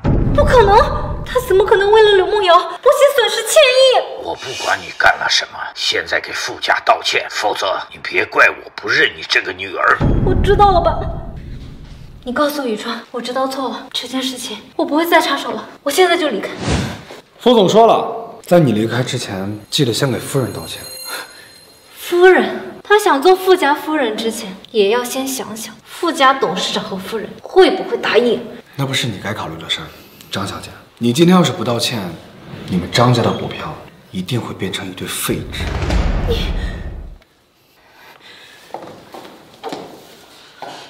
对不起，今天是我看错了文档。傅氏真正想要包养的合作伙伴是你，刘梦瑶。怎么回事啊？怎么突然大变脸了？刘总，赶紧上台吧，把仪式走完。不少媒体都等着对这次事件做一个深度采访了。好，我这就来。就凭你这种不入流的身份，也想加入傅家，简直是痴人说梦。几天后的傅家家宴，我要让你知道谁才是傅家真正的女主人。梦瑶，这些首饰知道是假的，但这也是妈的心意，我肯定要带着的。那如果我跟你说这些首饰是真的呢？是真的，那我不就赚了吗？我没跟你开玩笑。其实吧，有件事儿我一直瞒着你，没告诉你，我不知道该怎么跟你开口。行，反正我有的是时间，你慢慢说。其实我们家柳梦瑶，上次在傅家的表彰大会上还不够你出风头的，这次又来傅家显摆。不过这次呢，可不是什么阿猫阿狗都能混得进去的，看到了吗？没有这个，我看你怎么混得进去。傅家，这次不是宇川你们家发的家宴吗？什么？我没听错吧？真是小掉大牙了！你的老公不过是个服务员，他有本事在这种地方办家宴吗？你也不看看这里的别墅比你住的那套别墅贵10倍，你也配在这儿办家宴？没错，这里确实是傅家举办家宴的地方，因为我就是。我理解了，其实就是傅总在这办宴会，你们来蹭饭的，对吧？什么？哎呀，谁家还没有一个穷亲戚呢？我早就猜到了，你和傅总一个姓，傅总又对你这么好，你们全家呢又在傅总家打工，所以你们肯定是远房亲戚啊。其实你的想法可以再大胆一点。再大胆一点？难不成你就是那个傅总？哎呀，没事，又不嫌弃你，更不会嫌弃你爸妈喽。你看，妈对我这么好，还给我送了传家宝呢。表姐，你自从跟了这个服务生在一起之后，你整个人的格调都变低了，这么假的假货都看不出来啊，还带着，我真佩服。走吧，姚哥哥，咱们先进去。好，免得被人看见了，说我们穿的戴的都是假货，哪里来的塑料味儿啊？冲鼻子。走。这首饰的价值是人赋予的，我觉得戴着好看就行啊，又没有出去招摇撞骗，是假的又怎么了？算了，我进去再跟你说吧。你们一家勤勤恳恳的在为傅总打工，傅总还邀请你们家去他的家宴，你看多好呀！咱们就得大大方方的进去，千万别牵手。我妈给我发短信，我先打扮一下。行，那你先去。刘姐，你今天可真漂亮，简直艳阳全场。是吗？你这项链是从哪弄来的？这是我婆婆送我的。怎么了？你也想要？一堆破塑料，谁想要？这可是傅家的镇宅之宝，最顶级的祖母绿宝石。我问你，你是从哪弄来的？不会是偷的吧？表姐，你疯了！你敢在傅家偷东西？你不想活，我们还想要命呢！给我！哎，你有病啊！这是我婆婆送的，就是假的。你婆婆？你该不会是说傅夫人认可你了吧？就你这出身，也配入得了傅夫人的法眼？你还不把项链给我取下来！谁给你的胆子，竟敢在傅家放肆？你个臭服务员竟然敢对张小姐动手！哎呀，王特助，他就是个臭服务员，别被他给骗了。服务员不过是个假身份罢了。你们这群蠢货，到了现在竟然还不知道，这位就是我们傅氏的总裁吗？你们这群蠢货，到了现在竟然还不知道，这位就是我们傅氏的总裁吗？什么？傅氏总裁？张小姐，这不可能吧？阿姨呀，李川和这个女人，他们是假结婚，他们签了合同，扮演夫妻，他在外面利用傅家的名义招摇撞骗，这种女人怎么能加入傅家呢？你这个孩子简直是太让我失望了。梦瑶，于川呀，都给我说了，这几年呀，我们一家一直都想报答你对于川的救命之恩呢。所以妈，你不是傅家的保姆，于川，你是傅氏总裁。梦瑶，其实这件事呢，我很早之前就想告诉你，但我绝对不是给你刻意隐瞒。你能原谅我吗？你这个贱人，你凭什么和我争？我才是傅家的少夫人！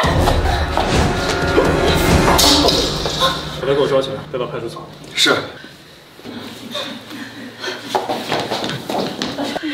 于川，我去给你拿药啊。没事吧？痛。如果我没有亲耳听到你原谅我的话，我就会一直这样痛下去。好，我原谅你了，但是还是看你表现喽，否则契约婚姻随时作废。那我会用我一生的时间来延长这段爱的契约。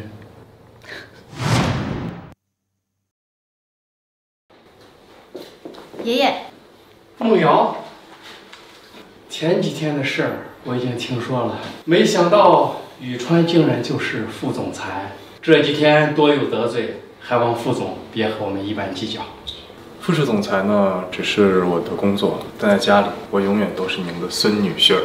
梦瑶能和你结婚，我总算是放心了。我已经签好了股权转让合同，以后你就是真正的柳氏接班人了。爷爷，我还年轻，还有很多事情需要您帮忙呢。对于爷爷来说，你的幸福才是最重要的。我年纪大了，不能一直看着你。于川啊，我这个孙女就交给你了，以后你要好好的对待她。爷爷您放心，我这一辈子都不会辜负梦瑶的。傅宇川，我不是跟你说过我今天要去公司开会了吗？你怎么把我闹钟给关了？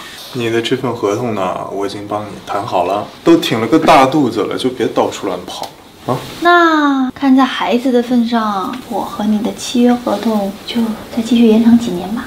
那你说咱们这个合同什么时候可以延长个100年？看你表现喽。